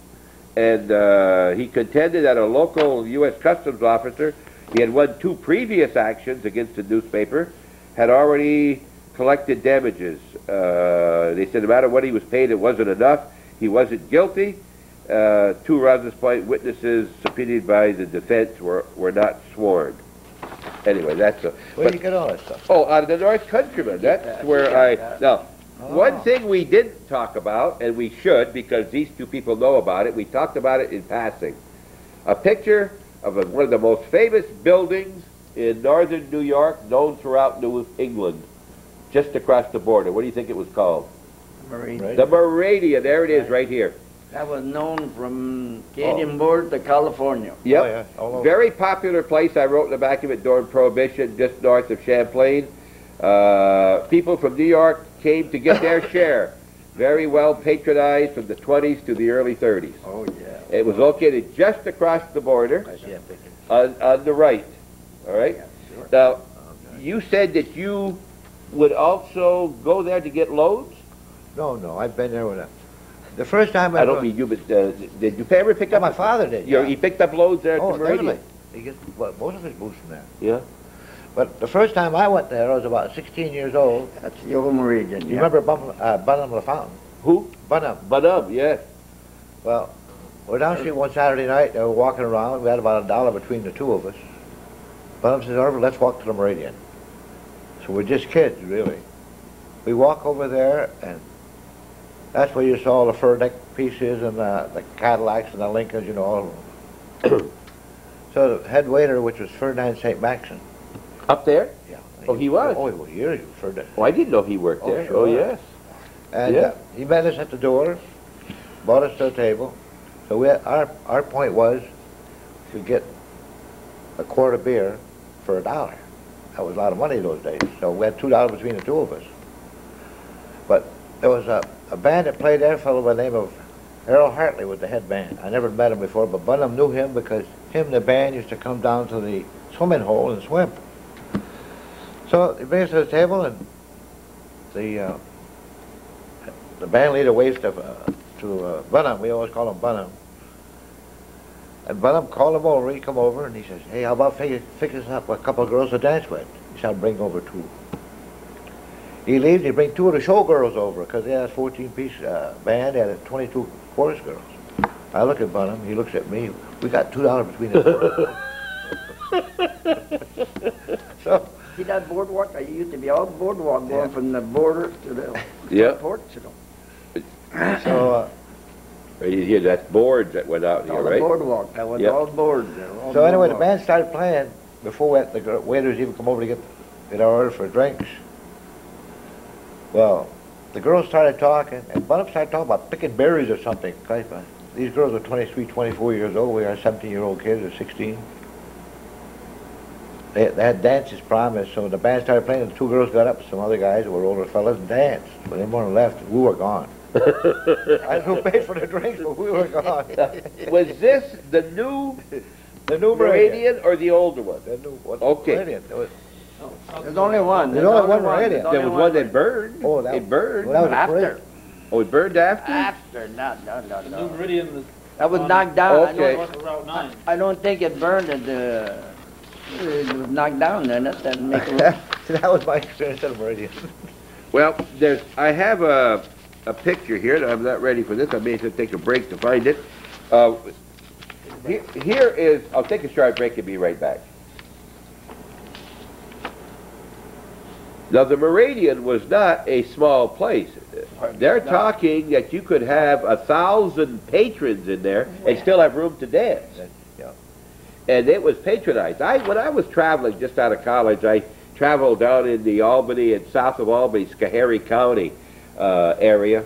And when they asked me where I was from when I'd make calls on these business places, and I mentioned Champlain, New York, more than a few, I would say somewhere between 6 and 10 people have told me that Champlain was famous for one thing. They said the Meridian. We used to go to the Meridian. These were older people than me. Sure. They said, "Do you remember the Meridian?" I said, "I don't remember it. I know where it was." He said, "They used to come up here. All the people from all New York City north came up here. Florida people used to Came come up up here. to the Meridian. Why? And we had people, relatives from Springfield, Mass. used to come down every weekend, these young fellows. Yeah. They were 19, 20 years old. We Yep. had the best band from New York City. Yeah, they had from big way band. down south to go through this border here. Yep. And Now- then they stopped. They had to stop overnight. They'd come in the Meridian, then they play just overnight till they got to Let's go Montreal. back to the Midway. Yes. When we first opened that up, I told my wife one day, I said, "You don't need to come in today." It rained a lot. It was the spring of the year. And the parking lot was all mud. So we put some planks so they could walk. This great big limousine pulls up in front. 4 people come out, and I'm alone in there while I have breakfast. So I said, "God, that looks like somebody I know." And I kept looking at her. It was Betty Grable. Is that right? I didn't dare to speak to her about it, but I wasn't sure. I served them breakfast, ham, and I sat at the counter, and they would enjoy their meal and all that. They thanked me, they tipped me, and they left. But it was in the paper the next day where they came through the border. They'd been on tour, Oh, Yeah. and it had to be them. Yeah. So it wasn't your favorite place to be, the Midway. Oh, no, I didn't like it. You didn't like it. No, I had a 3-year contract. If I'd had a 6-month contract, I'd have left in 6 months.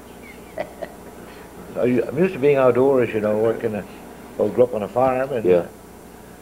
you get nice summer days in the summertime, and everybody's out enjoying themselves. They're behind the bar, and Well, I remember the Midway at least. Well, I never drank much. I didn't stop in for that, but I can remember a great party we had there. You remember your parents' 60th anniversary? 50th or 60th? must have been the second. Huh? It was at the Midway. I thought we had that at the which club? No, it was at the Midway. It was at the Midway. We've got pictures, and that had to be about 1960 because my 2 girls were in it, and they were probably 3 or 4 years old. and I think there was their 60th. It could be their 50th, but I thought it was their 60th anniversary. Well, I wasn't in We had there that at at that the time. county. You weren't there then, huh? Sonny was running that. Okay. We remember that's when they had the nice fireplace, remember? Yeah. We were all up there that time, yeah. There, I know it. But Yep. I used to go there often, dancing when. So Sonny put the fireplace in. Well, to show you, not only did they pick up liquor, but they had to get rid of this stuff. But here we tell you, the customs sale at Rouse's Point, 1935. Rouse's Pointers and persons from the surrounding town will be given an opportunity to bid a variety of seized merchandise. Everything from a box of chocolates covered with chocolate-covered cherries to automobiles. The terms are cash. You got Winchester cigarettes, smoking, 2 pounds of chocolates, a Ford touring car, and they used to sell these cars at auction. Oh yeah, right over here. There's some great pictures around that showed the number of cars that they used to have. Here's a picture here, and if Calvin can freeze that one in, we will explain what you're looking at. Okay, this picture, the building on the right is the Holland Hotel, and the Customs House is where Meyer's building is today, right next to the Grand Union. And all those cars you see were cars that were for sale. They have them in Champlain. What year was that? Huh? You sell them right over here. Right here too. This auction was in 1921. It was located in what was then the U.S. Customs House. The vehicles parked on the east side of the road in front of the Holland Hotel were being auctioned after being seized by federal officers. The vehicles had been used in running bottles of whiskey across the border. Was it whiskey or was it alcohol? Whiskey, wine. Both? Wine. This photograph is from a Johnson collection, is on a glass plate provided by Alec Gosselin. And you can see the people just to the center of the picture to the left. There's a lot of people standing. That's the people who are bidding on the cars. You can see if my father lost a booze car, he'd go back and bid on it? yeah, he'd go back and bid his car back. Yes. And you know, talk about Charlie Caswell. My father was a man, if a guy was alone, he'd talk man to man to him. And if my father lost a fast car, he'd say, Leon, was that your car? He said, yeah, it was. And Charlie used to tell my father, he says, you're the most honest bootlegger there is. Who's Caswell? He was an officer? One of the officers, Yeah. Charlie Caswell. Yeah. It was He was with Hamilton McRae mostly all the time then too. Hamilton McRae was also a customs officer. Of course, it was a game in a way, wasn't it? It's a game, just like these court things you see. The Geddes trial, that's a game. Really, it's a.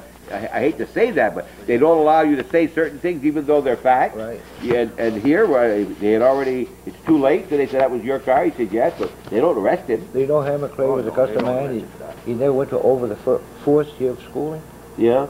He was the Customs Patrol, I think, when he came up and he was in Customs Patrol. Ham was, when I was building my house here, I remember borrowing, when you were up there building, I borrowed his roller, remember? And he was well thought of in town. He was been many years here at... But they used to break down where Bill Earl was here. They had a bunch of, oh God, as big as all this here, broken bottles.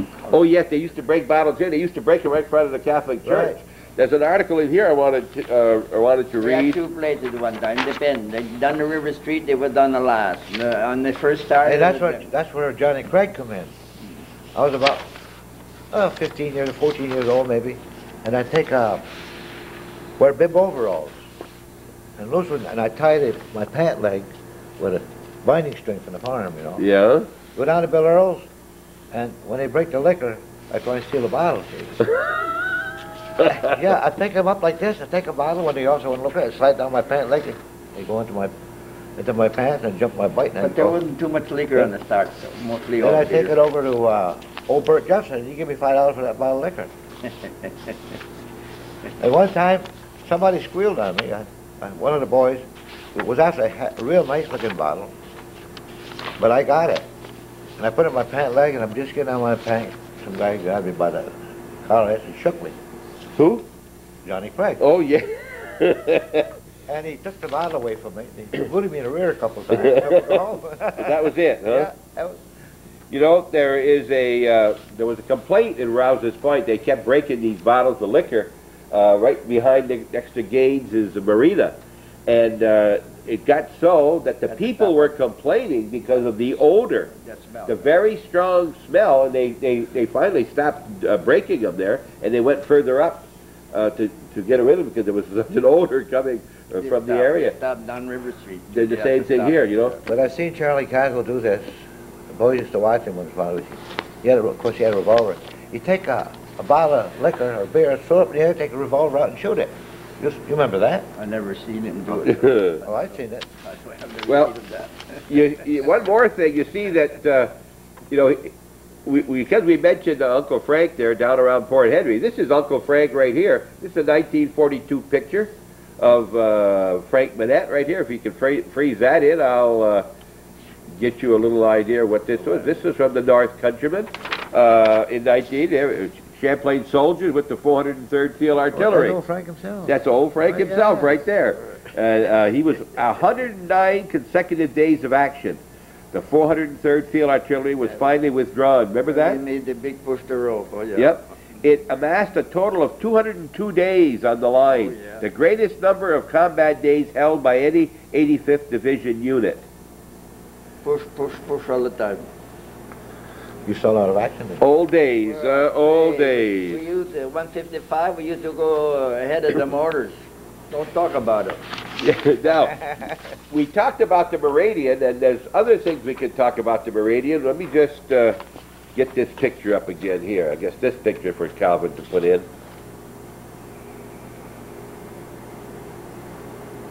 Because in addition to what we've heard, other things took place up there. There were boxing and wrestling shows. Sure. Yeah. 1940, they had such a great space. Coming to the rescue when it looked as though the boxing card here in Champlain couldn't continue, Amy Basilone, the manager of the Meridian Club, Bidonio. Bidonio, Bidonio. oh gosh. All All right, they decided to have some wrestling and boxing matches up there. yeah. Now, We had that for the people who were going to box in 1940, Bob Perry, Moores, and Soldier Logan. We know Bob Perry watches our program, and 160 pounds then, Bob. Soldier Logan, who tips the beam at the same weight, will be featured attraction, while Jojo Gomez of Shazy, K.O. Bill Timmons of Champlain, remember them? Yes, yes. Will get together in the semifinals, and Russell Cassava, Shazy, and Morris Matat, That was Champlain. one of the best boxers there was around. Who's that, Morris Oh, Matat? my God, yes, yes. Which Matat family was he? He fought 21 fights between Champlain and Rouse's Point. Is that right? And nobody ever finished second round with him. He knocked every man out in the first or second round. Clifford Pussa of Shazy and Young Brunel of Rouse's Point. Yeah. K.O. Schampf of Rouse's Point and Joe Stiles of Shazy. Young Olini. Oh, Dick Olini. Dick Olini from Champlain and Don Donovan, Shazy. Yeah. And Carl Parsons of Champlain and Gerard Gregoire. Carl was a good man. Carl was a good boxer, but too? He was. He used to box against Bob then. Yeah. The other one before we take a break is this. Lion Trudeau of Rouse's Point. All right. Lionel. That's Calvin's uncle and your brother-in-law. Yeah. Right? Is going great guns in the heavyweight division, and Tiger Brown of Montreal is scheduled to meet in the main wrestling match. Baby Trudeau, Baby was his brother. He's sometimes called Cub, right? No, that wasn't Cub. That was the one. That's a different one? Morris. Well, that's Morris. And Gus Larkins of Plattsburgh will grapple in the semifinals. They also took place just above the border. The third man in the ring, the referee, was a guy named Bert Snyder. Oh, Bert Snyder. Remember him? He was Olympic champion of the world. Yes, for Canada, and he was a customs officer or border patrol here. And he used to train the boys out of box. Yes, the whole group here. We'll take another short break and come right back. Before we ought to mention that Lion was also famous for sleeping with Ed Favreau. Oh, that's right. That's right. Remember, he was telling us that he jumped in a bed with, and it was hiding. That's right. We had a lot of wrestling here in town, all right across where I was on the corner there. They used to have a wrestling there and everything, you know. Pluto used to wrestle. Plut was a, Lion, all them. Yep. That was back in the 35, 36, 37 time. We had boxing there too. Oh, sure. Besides wrestling.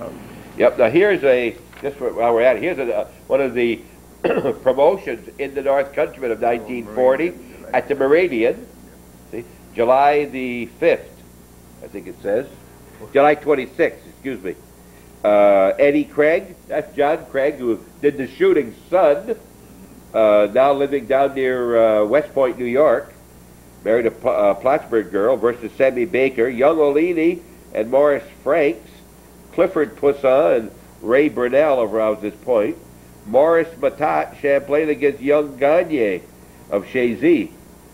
And Bob Perry, up to 165, eating well. Bob Perry starting to move up here against Bob Jones of Plattsburgh. And then Baby Trudeau against Roy Gibbs, referee Bert Schneider. Admission 35 cents. Is that what it was? And you could have beer while they were wrestling and boxing. Do you know? No. Up in the Meridian, they didn't. Yeah. While they were there, yeah. I don't know. Yeah, my old man didn't miss one of those things. Did they get good crowds, Uncle Frank? To tell you they would. Well, all around they get crowds up there like Yeah, you had sardines, like sardines. Yeah. Of course, you had people from the different communities, you know. Oh, they came from Plattsburgh all around. So what happened over here in Champlain? Hey. They never had a license to run. Yes, that's what I heard. That's what closed it off. That's what I heard. We'll take a short break, come right back. You're watching Hometown Cable. We kind of got away from Prohibition a little bit here, but these guys are active in so many things, and we figure we'll just bring this up a little bit, and then we'll be right back. Thanks much for watching our program every Sunday, and the program's every day of the week, all 7 days. Calvin and Sam getting out there and getting a lot of... last night, this is the 21st, I believe, today. Last night, Calvin was in Plattsburgh and had 2 games in one. I guess it was Saranac, right, Calvin? Saranac playing NCCS, and they went to triple overtime, the ladies, before they finally beat Saranac. That was my third game of the night. That was your 3rd game of the night, and it was a double-header, that one game, and we want to congratulate the NCCS girls, and also, of course, the boys of both JVs and varsity who won last Saturday against Plattsburgh High School, each by 1 point. Showed a lot of determination and a lot of spirit. Drive, just my father had more guys drive. I mean, of course, this off the record. Good. No, you're on. You're on. I bet you said at least 15 different men drove. Different people that drove for him, huh? During the period of time. They would just do it certain times. No, someone quit, go to another bootlegger. Yeah. They all paid the same, though, just about? 25 is 25 was pretty... But my father said when he was paying $30 a night, a trip, someone drive to make 3 trips in one night, and he give him a $10 tip. Is that right? God, that's a lot of driving. I drove for the old man, no Treffer, Yeah, a few times, I mean, not too much, but I got in with the bigger stuff like Eddie Green and all that. They were the big boys. And where were they from? Plattsburgh? Oh, yeah, Eddie Green, Plattsburgh. Plattsburgh. Dewey Sifford, he came from Watertown, he married Margaret Sifford and all that. I mean, Margaret, and my wife. La Fountain. Yeah, she was married to Dewey Sifford. On March 8, 1928, North Country, I did this very quickly last night, just grabbed some of this. 1928? 1928. Customs officers and Border Patrol from the Rouse's Point Customs House seized 210 bottles of Canadian ale while it was being transferred between the D&H trains in Plattsburgh yesterday afternoon. The contraband had been shipped in 5 barrels from Peru, New York to an address in Terrytown and was billed and labeled as potatoes. Right. The express messengers, in making the transfer at the Plattsburgh station, accidentally dropped one of the barrels, allowing some of the amber contents to run out on the ground.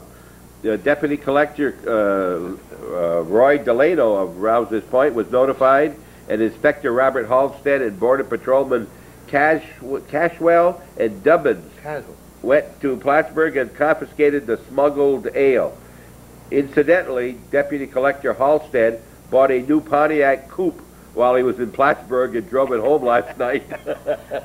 You was a customer. Well, yes. Now, and again, this is not an old paper, but it's 25 years old. It talks about 1930. In addition to the customs officers at the ports of entry, there were customs patrol officers in cars and U.S. Border Patrol officers in cars. Right. The last were administered and directed by the U.S. Immigration Service. All were on the alert to apprehend smugglers, whether or not they were bringing in booze or illegal aliens. They also brought in illegal aliens in the cars. Eddie took one out. Oh, yeah? 3 of it to Canada. One of the members of the U.S. Border Patrol was Bert Schneider, the first man to win an Olympic gold medal for Canada. One warm sunshiny morning, the D&H train number 34, the day train, was standing in the D&H station in Rouse's Point. As on every other day, the train blocked Pratt Street from Overton's Corners to Rouse's Point. One of the cars standing on Pratt Street was a large open touring car with several well-dressed gentlemen. Behind this expensive touring car was a border patrol car. In the patrol car was Bert Snyder. The men ahead of him decided that they might as well have a little liquor, a little liquid refreshment, and brought a bottle of out from in the car and passed it around. Bert left the patrol car, approached the car ahead, and informed the passengers that it was against the law to have or import alcoholic beverages. The word was passed that there is no doubt that the men gave him some smart replies. About that time, the train pulled out, and Bert told the driver of the car to turn left across the track and park in the area near the D&H station. They parked as instructed, and Bert left his car. The discussion was far from quiet. Somewhere along the way, Bert took exception to something that was said. The man who roused Bert was Gene Tunney. Oh, Gene Tunney, yeah. Bert told him to get out of the car, and he, Bert, would knock his head off. Tunney asked Bert if you know who I am. I'm Gene Tunney, he says. I know who you are, and do you know who I am? He said, I'm the Canadian gold medal Olympic boxer. You get out of that car and I'll knock your head off. And this is Gene Tunney, the world champion heavyweight boxer of the United States, who had beaten Jack Dempsey.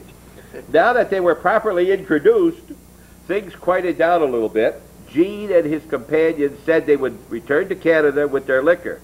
They drove back up Pratt Street, turned north on Church Street. A customs officer who had observed all this followed the Tunney car. Instead of going back to Canada, the car stopped across the road from Roy Delano's house. A man got out of the car and went behind a large tree. The car then turned around and drove to the customs house.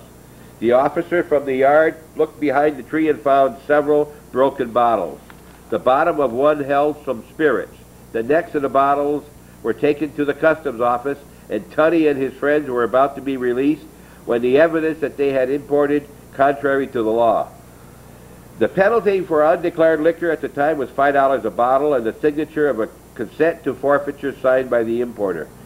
Tunney feared the front page stories in the newspaper about his being fined at the border, and one of his companions agreed to sign and pay the penalty. There were no blows struck by Bert Snyder or Gene Tunney. The customs and immigration officers at Rouse's Point considered it a one-round match, and there was no doubt that Bert Snyder won by a TKO. Both champions are now dead.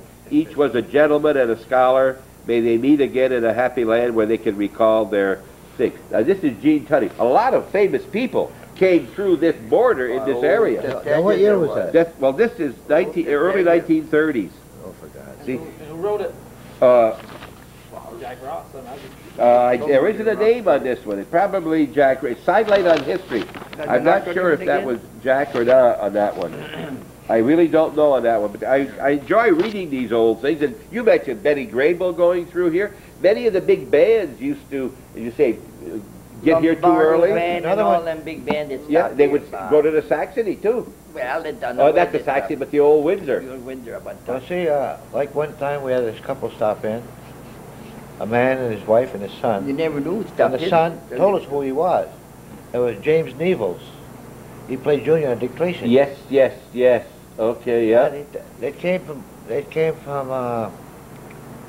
into Canada somewhere through the way of Michigan. Yeah. And he bought his father a brand new Cadillac and his mother a brand new car. Yeah, we some of the customs officers used to keep autographs of people that came through, and Lowell Thomas, the old thing. And So I go ahead. I called up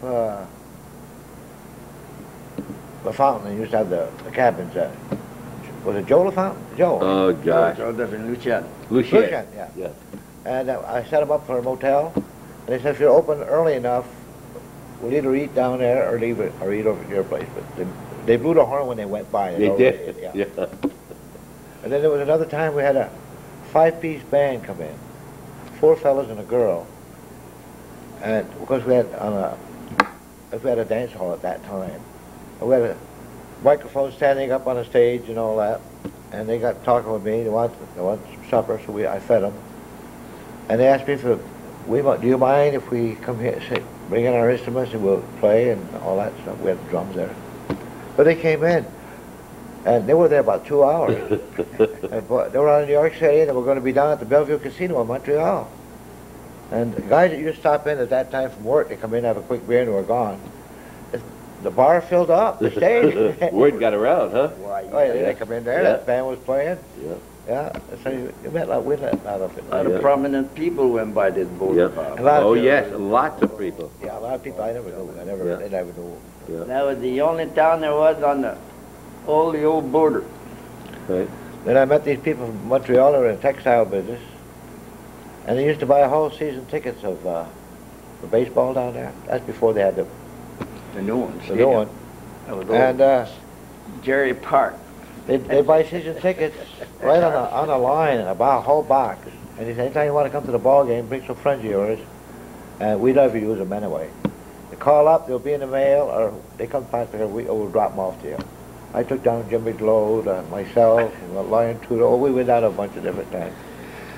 You know, we appreciate both of you fellows coming in and talking with us, and we'll do this again when you'll get an idea what we're talking about. You can think of some stories and different things, and it's very hard to. I'm trying to moderate here, but things are, you know, we're going all over the place. But still, it's what it is. We've heard some expressions you may not have heard on TV for a while. We hope we haven't offended anybody. And certainly, when they were very excited and Ed said, "I forgot I was on TV." He said, but we hope that we didn't offend anybody, and we tried not to mention too many names that would get anybody too upset. But we really appreciate these people coming in and talking with us. The guys who mentioned them, they're dead anyway. They're dead, but their families aren't. But I guess if you could talk about your father. If you like this type of thing, I wish you'd let Calvin or I know about it. And if you've got any stories you'd like to add to this, and you're welcome to come and we'll talk with you. And if you are too bashful to get on TV, for there's something like that, or if you'd get the story to us, we'll see that it gets on TV. And we want to thank all the people that have contacted me and mentioned how much they enjoyed seeing Jimmy Bisek and his sawmill and also his son Marvin. Oh, I saw that. On TV. We've heard some great things about that, and it's one thing I want you to know out there. I've been told more than once that one of the smartest persons in the North Country can do anything was Jimmy Bisek, and probably still can. And we thank you very much, Jim, for taking the time to be with us. This will be a classic. One person told me it should be on national TV. You mean on Bisek? Yes, he was great. Yeah, he was a great show. One of a kind, and so sincere. And I really enjoyed that, doing that with you, Jim. And we appreciate your comments like that, because that's all the pay we get, right, Calvin? That's what we get for pay. Calvin works very, very hard. I work occasionally like this. It's not ever work. I've talked with Orville about this before, and Uncle Frank. We've never got into bootlegging too much, have we, Uncle Frank? We talked about other things. I've often wondered why they never made a movie out of this. It's a good question. It certainly would be a great place here, you know. Oh, yeah, with town is still Oh, there. yes, sir. Yep. Okay, well, we're going to call it a day here. Thank you very much for watching Hometown Frank's Cable. still alive, so And remember, 1 o'clock, 4:30, 8 p.m., midnight, 8 the following morning. We're all done? You got to change it? We're changing it. Forget those times. 12:30, 4:15. 12:30, 4:15, 8 p.m., midnight, and 8 the following morning. At 12:30 now, so you're going to miss us if you don't get in there at 12:30. More and more, Calvin's bringing you more hours of Hometown Cable, which means if you want to send more money to help to pay for this extra time,